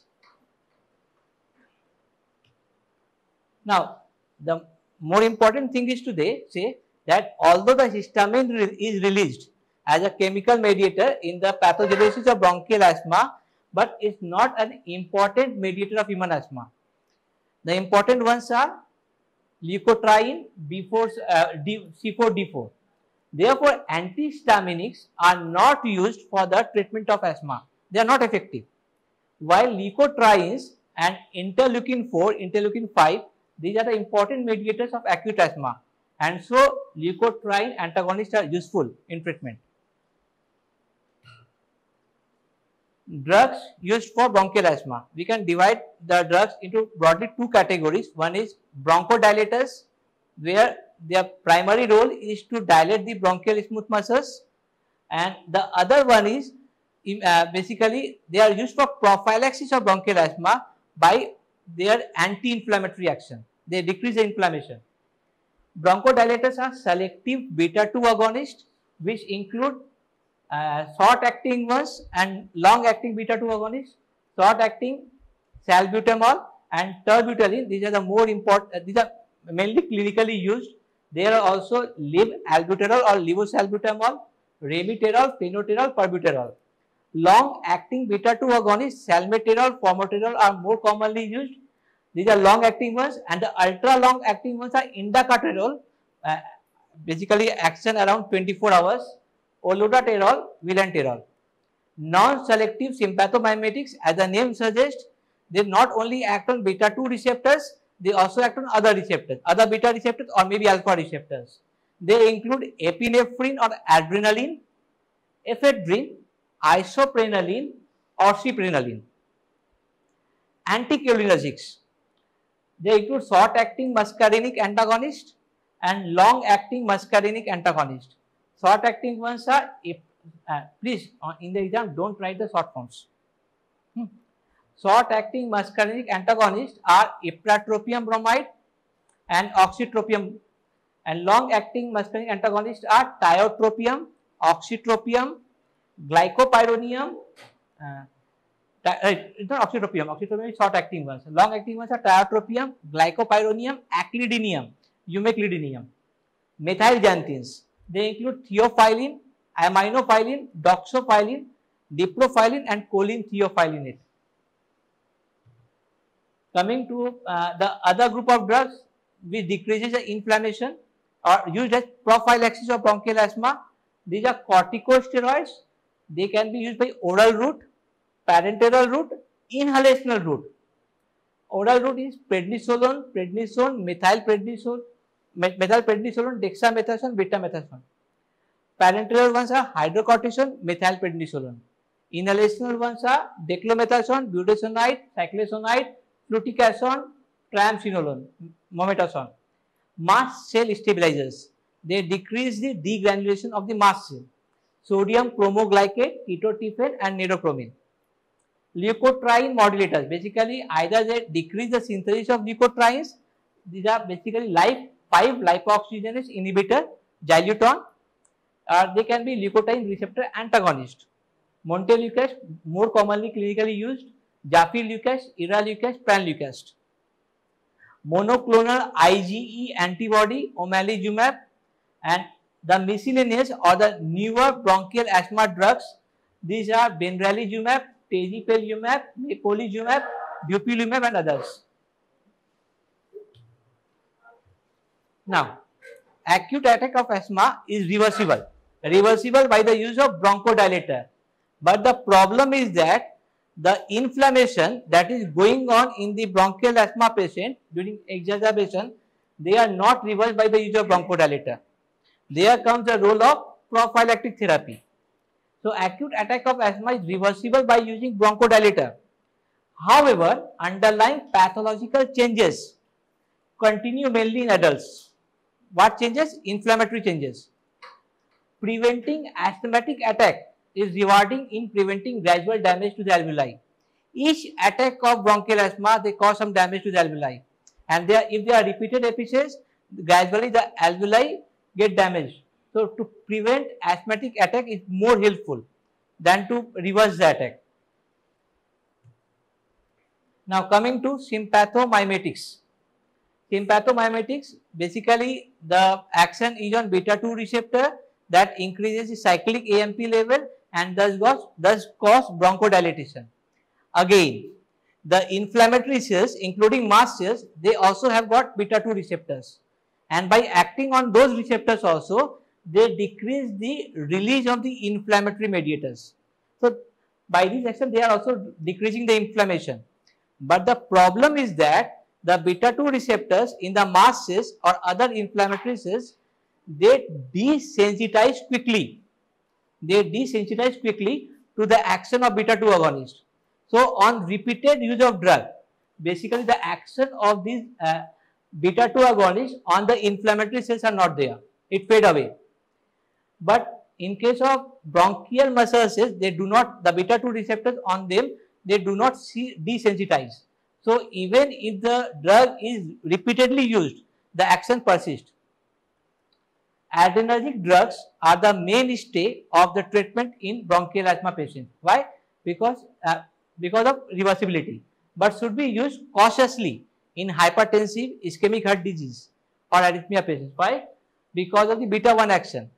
All the drugs, they are not purely selective. Some beta 1 action is there. So, they should be used cautiously in hypertensive ischemic heart disease or those receiving digitalis. The beta 2 agonists are the most effective and the fastest acting bronchodilator and the most safe one if they used as by inhalational route. Non-selective sympathomimetics, because of their non-selective action, that is cardiac stimulant action. What does they cause? Tachycardia, may cause increase in blood pressure, worsening of angina, and may even precipitate arrhythmia. So, their use has been declined. With the advent of selective beta 2 agonists, they are not used nowadays. But in a patient of epinephrine and isoprenaline, they are used initially by inhalation route before the advent of selective beta 2 agonist. Now, epinephrine may sometimes be used in patient of status asthmaticus by subcutaneous route. Why? The pulmonary blood vessels, they have got alpha receptors. Epinephrine, by acting there on the alpha receptors of the pulmonary vasculature, they call pulmonary vasoconstriction. So, pulmonary edema is reduced. So, they are helpful in patient of status asthmaticus. Metoprolol or oxyprenaline is a long-acting derivative of isoprenaline. They have got more prominent beta 2 action. Use decreased with the advent of the selective beta 2 agonist. Ephedrine, problem is slow onset CNS stimulant action, so not used. Selective beta 2 agonist, mainstay of therapy, bronchodilator therapy. They can be short acting, they can be long acting. Short acting ones are salbutamol, terbutaline, long actings like formoterol, salmeterol. Now, mechanism of action of selective beta 2 agonist. Two I said earlier only, they cause bronchodilation by acting at beta 2 receptors on the bronchial smooth muscle. Thus, they increase cyclic AMP level and cause bronchodilation. Second one, I said the beta 2 receptors are also located on the mast cells and other inflammatory cells. There, the beta 2 agonists act. They decrease the inflammatory mediator release and thus they are effective in bronchial asthma. They also inhibit microvascular leakage and increase the mucociliary transport. As said earlier, beta-2 receptors on the inflammatory cells, they desensitize quickly. Thus, on prolonged use, this effect is lost, and due to this reason, they are not useful for the prevention of acute attack of bronchial asthma. But desensitization of the beta-2 receptors on the bronchial smooth muscle, they do not occur. So, on even repeated use, the bronchodilator effect is maintained. Short-acting beta-2 agonist, these are faster onset of action, most effective in reversing bronchoconstriction. They are preferred in symptomatic relief of acute attack of asthma. Only symptomatic relief, not in prophylaxis. Both salbutamol and terbutaline are most commonly used. Salbutamol, they have got highest beta-2 selectivity and are selectively further increased on inhalation route. By inhalation, onset of action is just 5 minutes and the action persists for 3 to 6 hours. When we give it by oral route, bioavailability 50%, duration of action 4 to 8 hours. Now, they are not suitable for prophylaxis. Side effects are because of beta-1 receptor stimulation. It can be tremor, palpitation, tachycardia, restlessness, and even hypokalemia.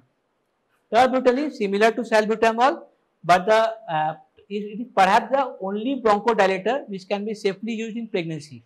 These are highly lipid soluble, so they bind to the beta-2 receptors, cannot easily dissociate from it, so the action is long.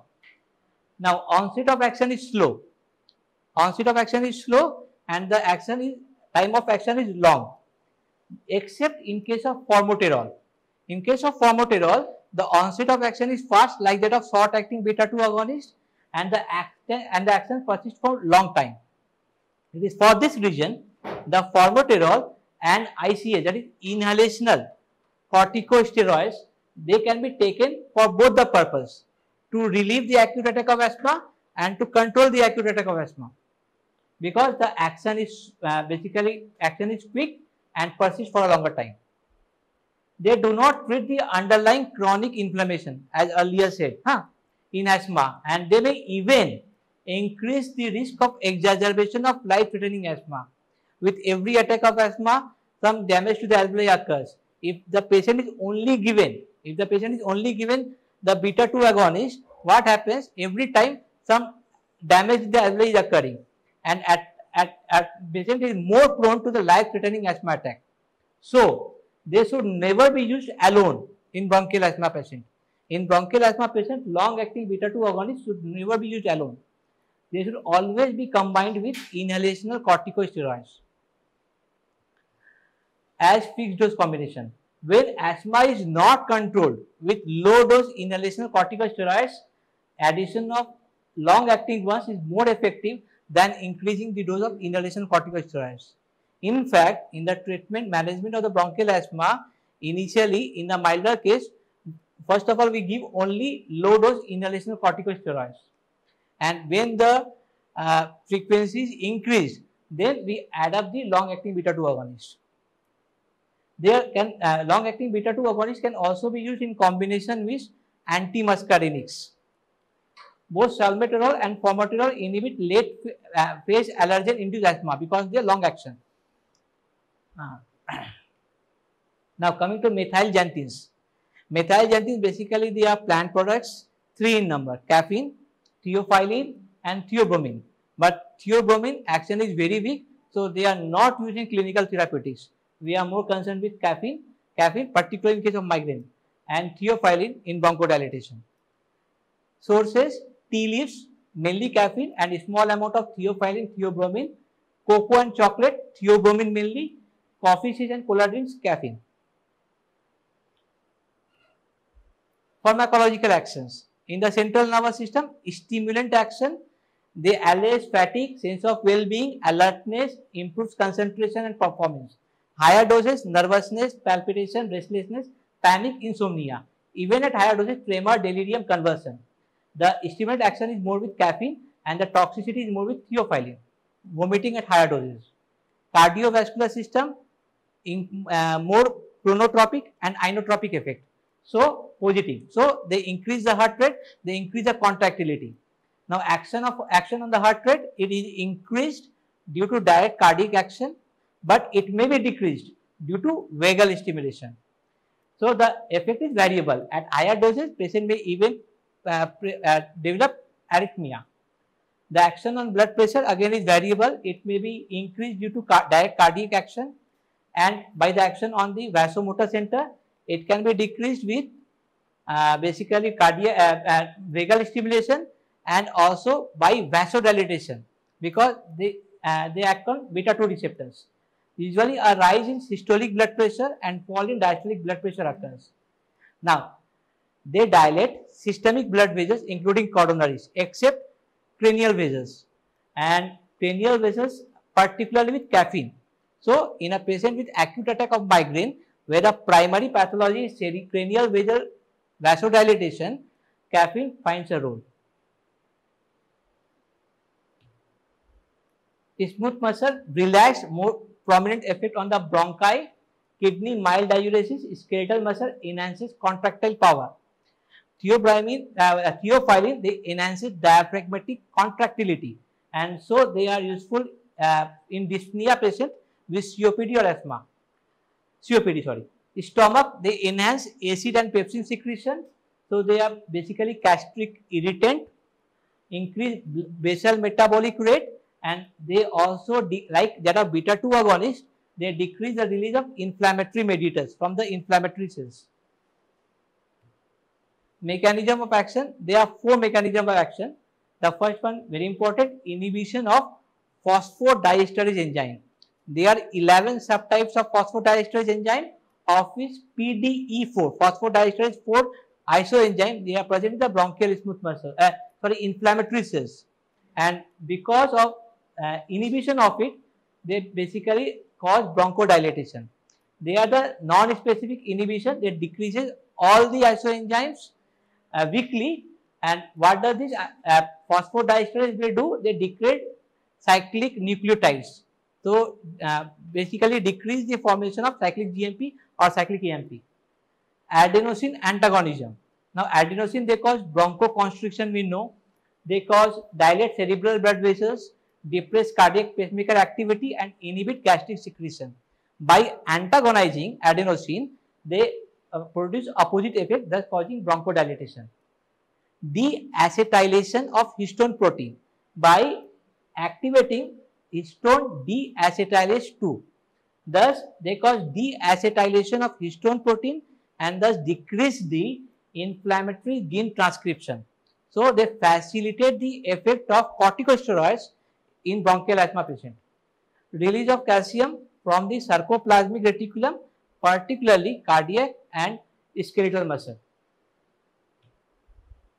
Pharmacokinetics, well absorbed orally, 50% plasma protein bound, distributed to all tissues. Important one is metabolized in liver primarily by CYP1A2 enzyme. So, CYP, it has got interaction with CYP1A2 inducers and inhibitors. Inducers like smoking, phenytoin, phenobarbital, rifampicin and others, they basically increases the metabolism of theophylline and decreases the effect. Again, the CYP1A2 inhibitors, erythromycin, cimetidine, ciprofloxacin, oral contraceptive pill, they basically increases the concentration of theophylline. Eliminated 10% unchanged urine. They have got pronounced inter-individual variation, and the important one is metabolizing enzymes are saturable. Now, because of the saturability, the kinetics of elimination, it changes from first order to zero order. As the concentration of theophylline is increased in body, the metabolic enzymes are not there to metabolize the theophylline. So, what happens? The elimination decreases and the kinetics of elimination changes from first order to zero order. So, it is one of the drugs following zero order kinetics. Adverse effect, it has got narrow margin of safety, headache, nervousness, nausea, gastric pain, rectal inflammation. Rapid IV injection may cause precordial pain, syncope and death.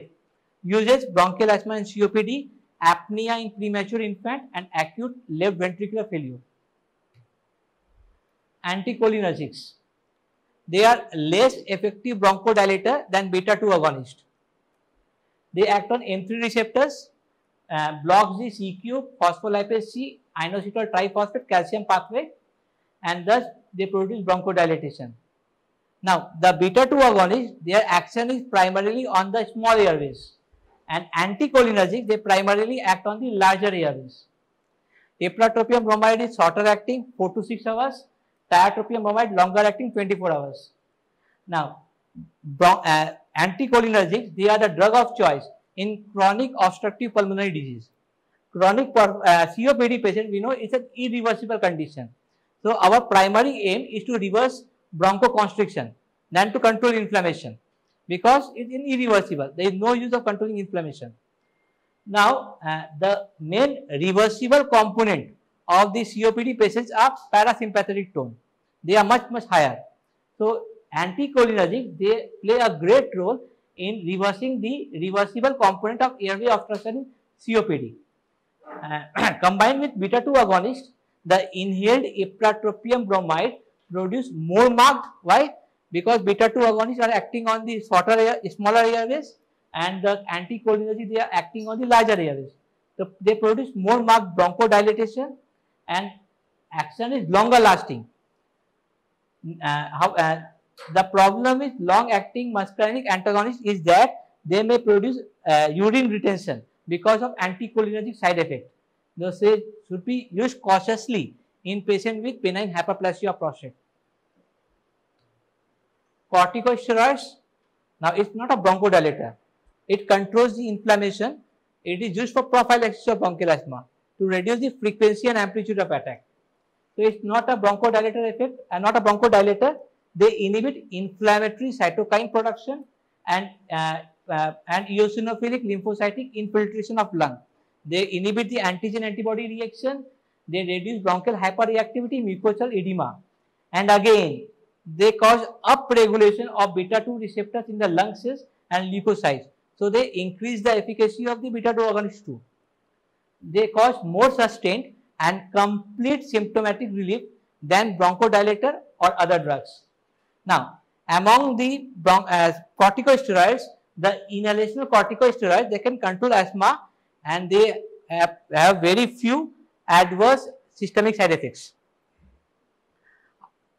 In inhalational corticosteroids, when combined with beta 2 agonists, they are the drug of choice for the chronic asthma.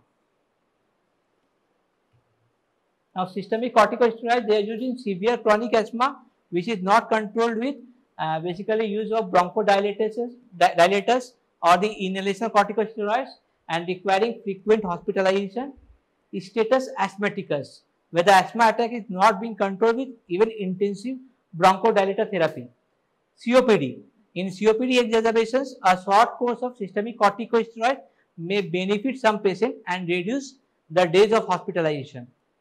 Corticosteroids with shorter half-life and brief period, they are more preferred because they cause decrease. They are not associated with adrenocortical suppression. Now, inhalational corticosteroids, minimal side effects, most suitable for long-term treatment. They are not considered necessary for mild and episodic asthma. If the asthma patient comes, it is milder in severity and it is episodic. In that case, generally we use short-acting beta 2 agonists as and when basis. But inhalational corticosteroids, they are indicated in persistent asthma. The asthma which is persistent. Airway inflammation in COPD are not responsive to corticosteroids. We know COPD patients are irreversible. So, inflammation control is not helpful. So, airway inflammation in COPD are not responsive to corticosteroids. So, in case of COPD patients, generally we do not prefer ICS, inhalational corticosteroid, as the initial therapy. In those patients, we prefer long-acting muscarinic antagonist in addition with long-acting beta 2 agonist. But when the COPD patients are advanced COPD patient with frequent exacerbation, then high-dose ICS may be added in addition to long-acting muscarinic antagonist and long-acting beta 2 agonist. In therapeutic doses, The side effects with the inhalational corticosteroids are dry mouth, the voice changes, and oral candidiasis.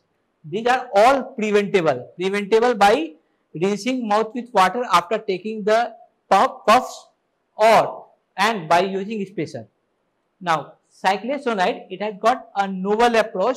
What does it? It is basically a prodrug that is cleaved by the esterase enzyme in the bronchial epithelial cells to active moiety. Now, this active moiety again is less than 1, oral bioavailability is less than 1%, and it is even extensively bind to the plasma proteins. So, systemic side effect is very low. It carries minimum risk of systemic toxicity. Coming to budesonide and fluticasone, they have got higher affinity for glucocorticoid receptors. Inhaled steroids are safer in pregnancy. Leukotriene antagonist again is used for prophylactic therapy. It can be 5-lipoxygenase inhibitor xylitol, which inhibit the synthesis of leukotriene, or it can be leukotriene receptor antagonist like montelukast. Leukotrienes, they are powerful mediators of inflammation. They cause leukocyte recruitment, bronchoconstriction, increased capillary permeability. Now, montelukast, gefilukast, they are cystinyl leukotriene 1 receptor competitive antagonist. They basically they cause bronchodilation. They reduce the eosinophil count in the sputum. They decrease the bronchial inflammation and hyperreactivity. They are used for prophylactic therapy in mild to moderate cases of bronchial asthma. They are effective in aspirin-induced asthma and also exercise-induced asthma, but they are of no value in COPD patients. Well absorbed orally, highly plasma protein bound, metabolized by CYP2C9 enzyme. Xylitol is a 5-lipoxygenase inhibitor, similar in action to the montelukast, gefilukast. The problem is that it has got liver toxicity, hepatotoxic potential, so not used. Mast cell stabilizers, they inhibit the degranulation of the mast cells and as well as other inflammatory cells. They are used for prophylaxis. They are not helpful in treatment of the acute attack of asthma. Their effect possibly due to involvement of the delayed chloride channel in the inflammatory cells. They are ineffective in acute attack, administered as an aerosol, not absorbed orally. Uses in bronchial asthma, allergic rhinitis, allergic conjunctivitis. Systemic toxicity is minimal. Ketotifen, additionally they have got antihistaminic action along with the chromoglycat-like action. So because of this antihistaminic action, they have got sedative effect. They are infrequently used nowadays. They are not a bronchodilator. They are used for prophylaxis. Well tolerated, sedation and dry mouth are common because of anticholinergic side effects. Dizziness, nausea and weight gain may occur.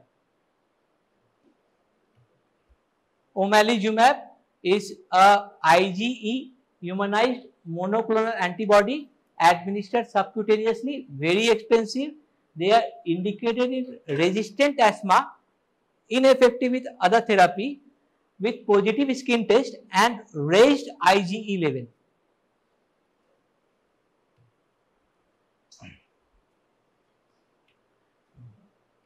Now, it's a GINA, Global Initiative for Asthma Guideline 2022. Now, they have basically sorted out the guideline in stepwise therapy, depending on the severity of presentation. If the patient is less severity like symptoms less than twice a month, then step 1 therapy is used.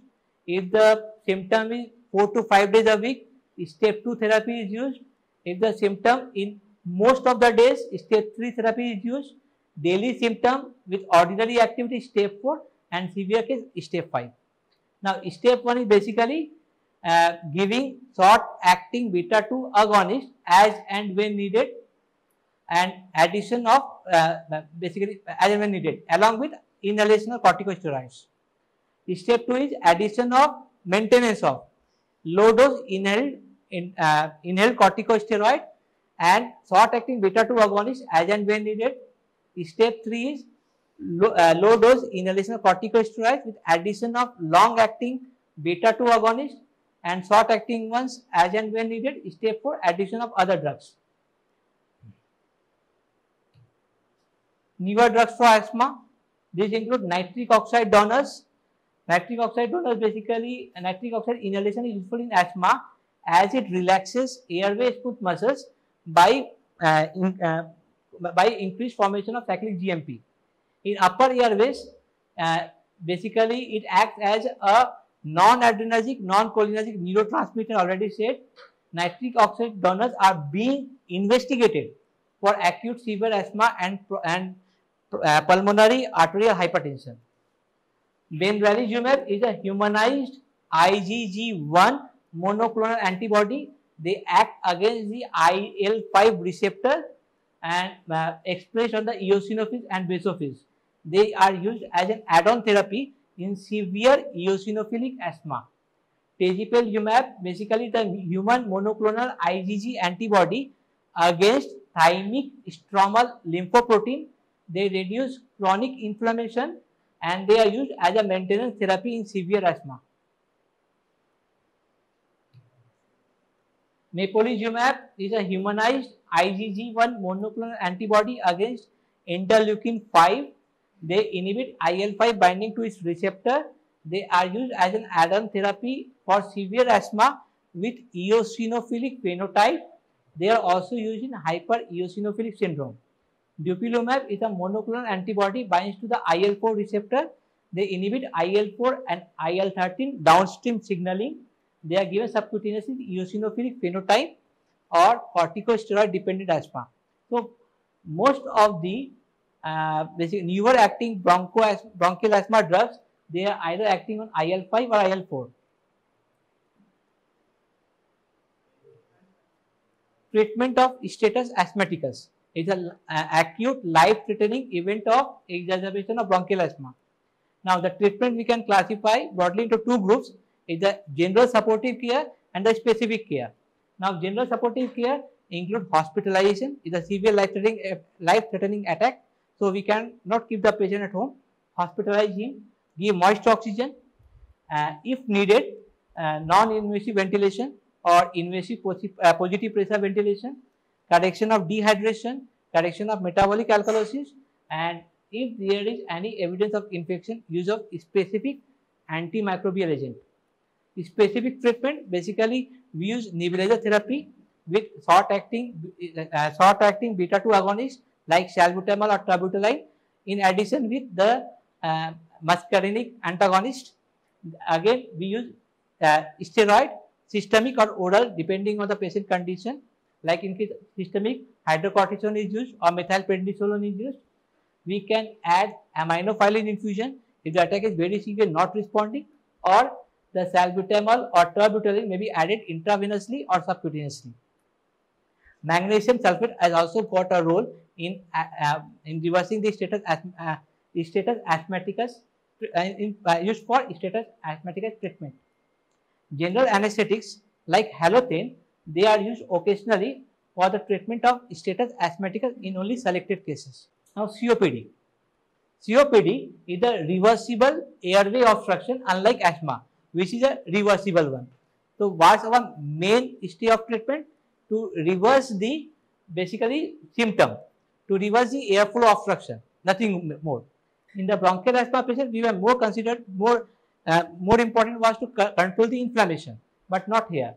Clinical progress depend whether the chronic bronchitis is predominant picture or the emphysema. Drugs relieve only symptoms without treating the underlying pathophysiology. Aim of treatment is to lessen airway obstruction, reduce respiratory symptom, improve quality of life, prevent and treat secondary complications like hypoxemia, hypercarbia, infection, cor pulmonale. Now, treatment options for COPD, very important. Stop smoking is one of the risk factor. Now, as influenza and pneumococcal vaccine is considered, so that the patient is less prone to infection and lesser COPD exacerbation. Proper judicious use of antibiotic therapy in respiratory tract infection. Long-acting muscarinic antagonists, they are considered most effective bronchodilator in patients with COPD. In patients with bronchial asthma, the most effective ones are beta-2 agonists, but here long-acting muscarinic antagonists. Current guidelines recommend combination of long-acting muscarinic antagonist with long-acting beta-2 agonist as an add-on therapy with ICA, that is inhalation corticosteroid, as needed. Theophylline may be added orally in COPD patients. Revifenacin is a novel long-acting muscarinic antagonist.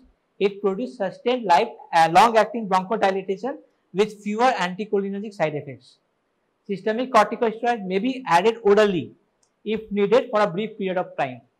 Domiciliary oxygen therapy. If the patient is persistently hypoxic, we know it's an irreversible condition. So, if they require persistent oxygen, we may give oxygen therapy at home for in the daytime, say about 15 to 16 hours per day. Use of mucolytics and expectorants are controversial. Cough is a protective reflex. What does cough help? It helps to cough out the bronchial secretion or the foreign body in the airways. The purpose is expulsion of respiratory secretion and foreign particles. So they are helpful, protective. They occur due to stimulation of mechano and chemoreceptors in the bronchial airways, in the throat and respiratory passage. Causes of cough, it can be infective, bacterial, viral, fungal, inflammation, carcinoma, bronchogenic carcinoma, cigarette smoking, basically we say smoker's cough, drugs, among them ACE inhibitors, angiotensin converting enzyme inhibitors, acetylcysteine, amiodarone, and inhaled medication and iodine. Types of cough, it can be productive cough or useful cough, where the person cough out expectoration, cough out bronchial secretion, and dry cough useless because there is no expectoration. Now, productive cough, it serves to drain the airways. Suppression is not desirable. We are getting rid of the excess bronchial secretion and may even be harmful. But for dry cough, it is often more troublesome if it is very distressing to the patient or maybe harmful. Then we suppress the cough and suppress the dry cough. Harmful where? In cardiac disease or after surgery patient. Now, the drugs used for cough therapy. It can be antitussives. What does they cause? They may basically depress the cough center in the brain, or they may reduce the tussle impulses in the respiratory tract. So, they decrease the cough. And expectorants, either they increase the coughing out of secretion or they decrease the viscosity of the secretion. Antitussives can be centrally acting, opioids, non-opioids, opioids like codeine, falcodeine, non-opioids like noscapine, dextromethorphan, clofedienol, peripherally acting, pharyngeal demulsions with lozenges, syrups, steam inhalation, bronchodilators. Now, benzonatate can be centrally and peripherally acting. Expectorant, secretion enhancers, they increase the secretion. Guaifenesin, potassium citrate, potassium iodide, aluminum fluoride, and others. Mucolytics, they include bromoxine. Mucolytics basically they decreases the viscosity of the bronchial secretion. Bromhexine, ambroxol, carbocysteine, acetylcysteine. Among the expectorants, the drug which is marketed in United States is basically only one, guaifenesin. So, United States FDA has approved only guaifenesin as an expectorant. Antitussives basically they decreases the cough, suppresses the cough. Either they act centrally by acting at the cough center or they act peripherally in the respiratory tract. Now, they should be used only in dry cough if it is distressing to the patient or if it is harmful. Opioid antitussives, morphine and its congeners, they are most effective antitussive, but morphine is not suitable because of addictive liability and because of respiratory depression action.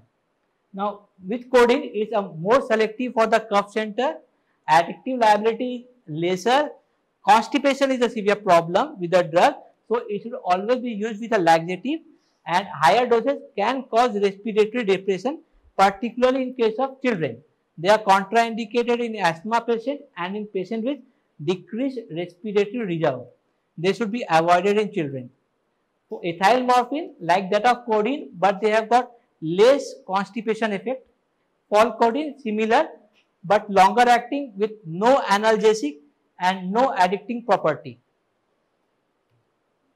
Non-opioid antitussive, it includes noscapine, suppresses cough, no analgesic, no opioid action, so no analgesic, no dependence property, and they can release histamine, so they can produce bronchospasm in asthmatic patients. Dextromethorphan, they suppress central NMDA receptor. The problem is that although they are non-opioid, they can be addicting to some drug abusers. They does not cause constipation.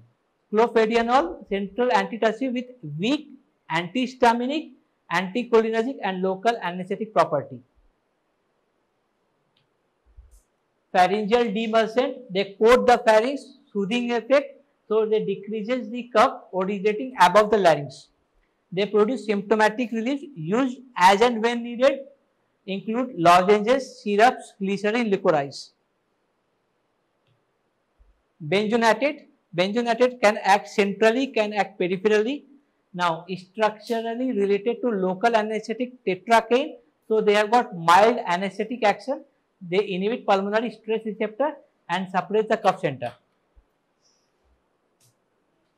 Steam inhalation is the economical and the safe method, most economical and safe, useful for cough originating below the larynx. They liquefy the tenacious sputum. They are highly useful in bronchiectasis, and steam inhalation being most economical and devoid of any side effect can be considered as the best expectorant, mucolytic or cough suppressant. Bronchodilators, they are effective in cough due to bronchospasm like salbutamol, terbutaline. All the FDCs, fixed dose combinations available that contain multiple drugs for cough, in which one of them is a bronchodilator, are irrational and should never be used. Antihistaminics, many H1 antihistaminics like diphenhydramine, dimenhydrinate, promethazine, they are used. The problem is sedation. They just suppress the cough center. Used in dry cough, sedative effect is not desirable. They also dry up bronchial secretion. So antihistaminics are lesser preferred. It would be better to use antitussive in dry and troublesome cough rather than using antihistaminics. So dry cough है तुम्हारा antitussive use करा better compared to antitussive because they are drying up bronchial secretion and has got sedative effect. Local anesthetics, lignocaine particularly, they are administered by nebulization in intractable cough in bronchogenic carcinoma. Again, when endoscopies are used, basically they prevent cough by instilling topically in the airways. They are used as lozenges for intractable cough and painful acute sore throat. Hydration. By maintaining adequate hydration, they reduce the viscosity of the bronchial secretion. It is recommended to take plenty of water in tenacious sputum, which is highly effective without costing anything. Expectorants. What does they cause? They basically increase the bronchial secretion or reduce its viscosity. That is secretion enhancers or mucolytic. They facilitate the removal of the cough. Now, mucolytics are specifically useful in patients with tracheostomy, asthmatic bronchitis, cystic fibrosis, where there is thick tenacious sputum or mucus plugs. Secretion enhancers, sodium and potassium citrate, potassium iodide, guaifenesin, Vasaka, tolubalsam, and ammonium salts. US FDA has stopped marketing of all expectorants except guaifenesin. Bromhexin, it's a derivative of alkaloid vasicin obtained from Adatoda vasica. They cause depolymerization of the mucopolysaccharide present in the sputum or the cough directly as well as by liberating lysosomal enzymes. So, network of fibers in the sputum is broken and the sputum is less viscid. They are particularly useful if mucus plugs are present. Ambroxol is a metabolite of bromhexine. Action is more or less similar. Acetylcysteine, they opens up disulfide bonds in the mucoproteins and thus they liquefy the sputum. They are administered orally by inhalation route or by nebulization. In intubated patients even the basically acetylcysteine, they can be administered directly to the bronchial airway. And then the problem with the acetylcysteine is basically they can cause bronchospasm. Carbocysteine is similar to that of acetylcysteine. That's all.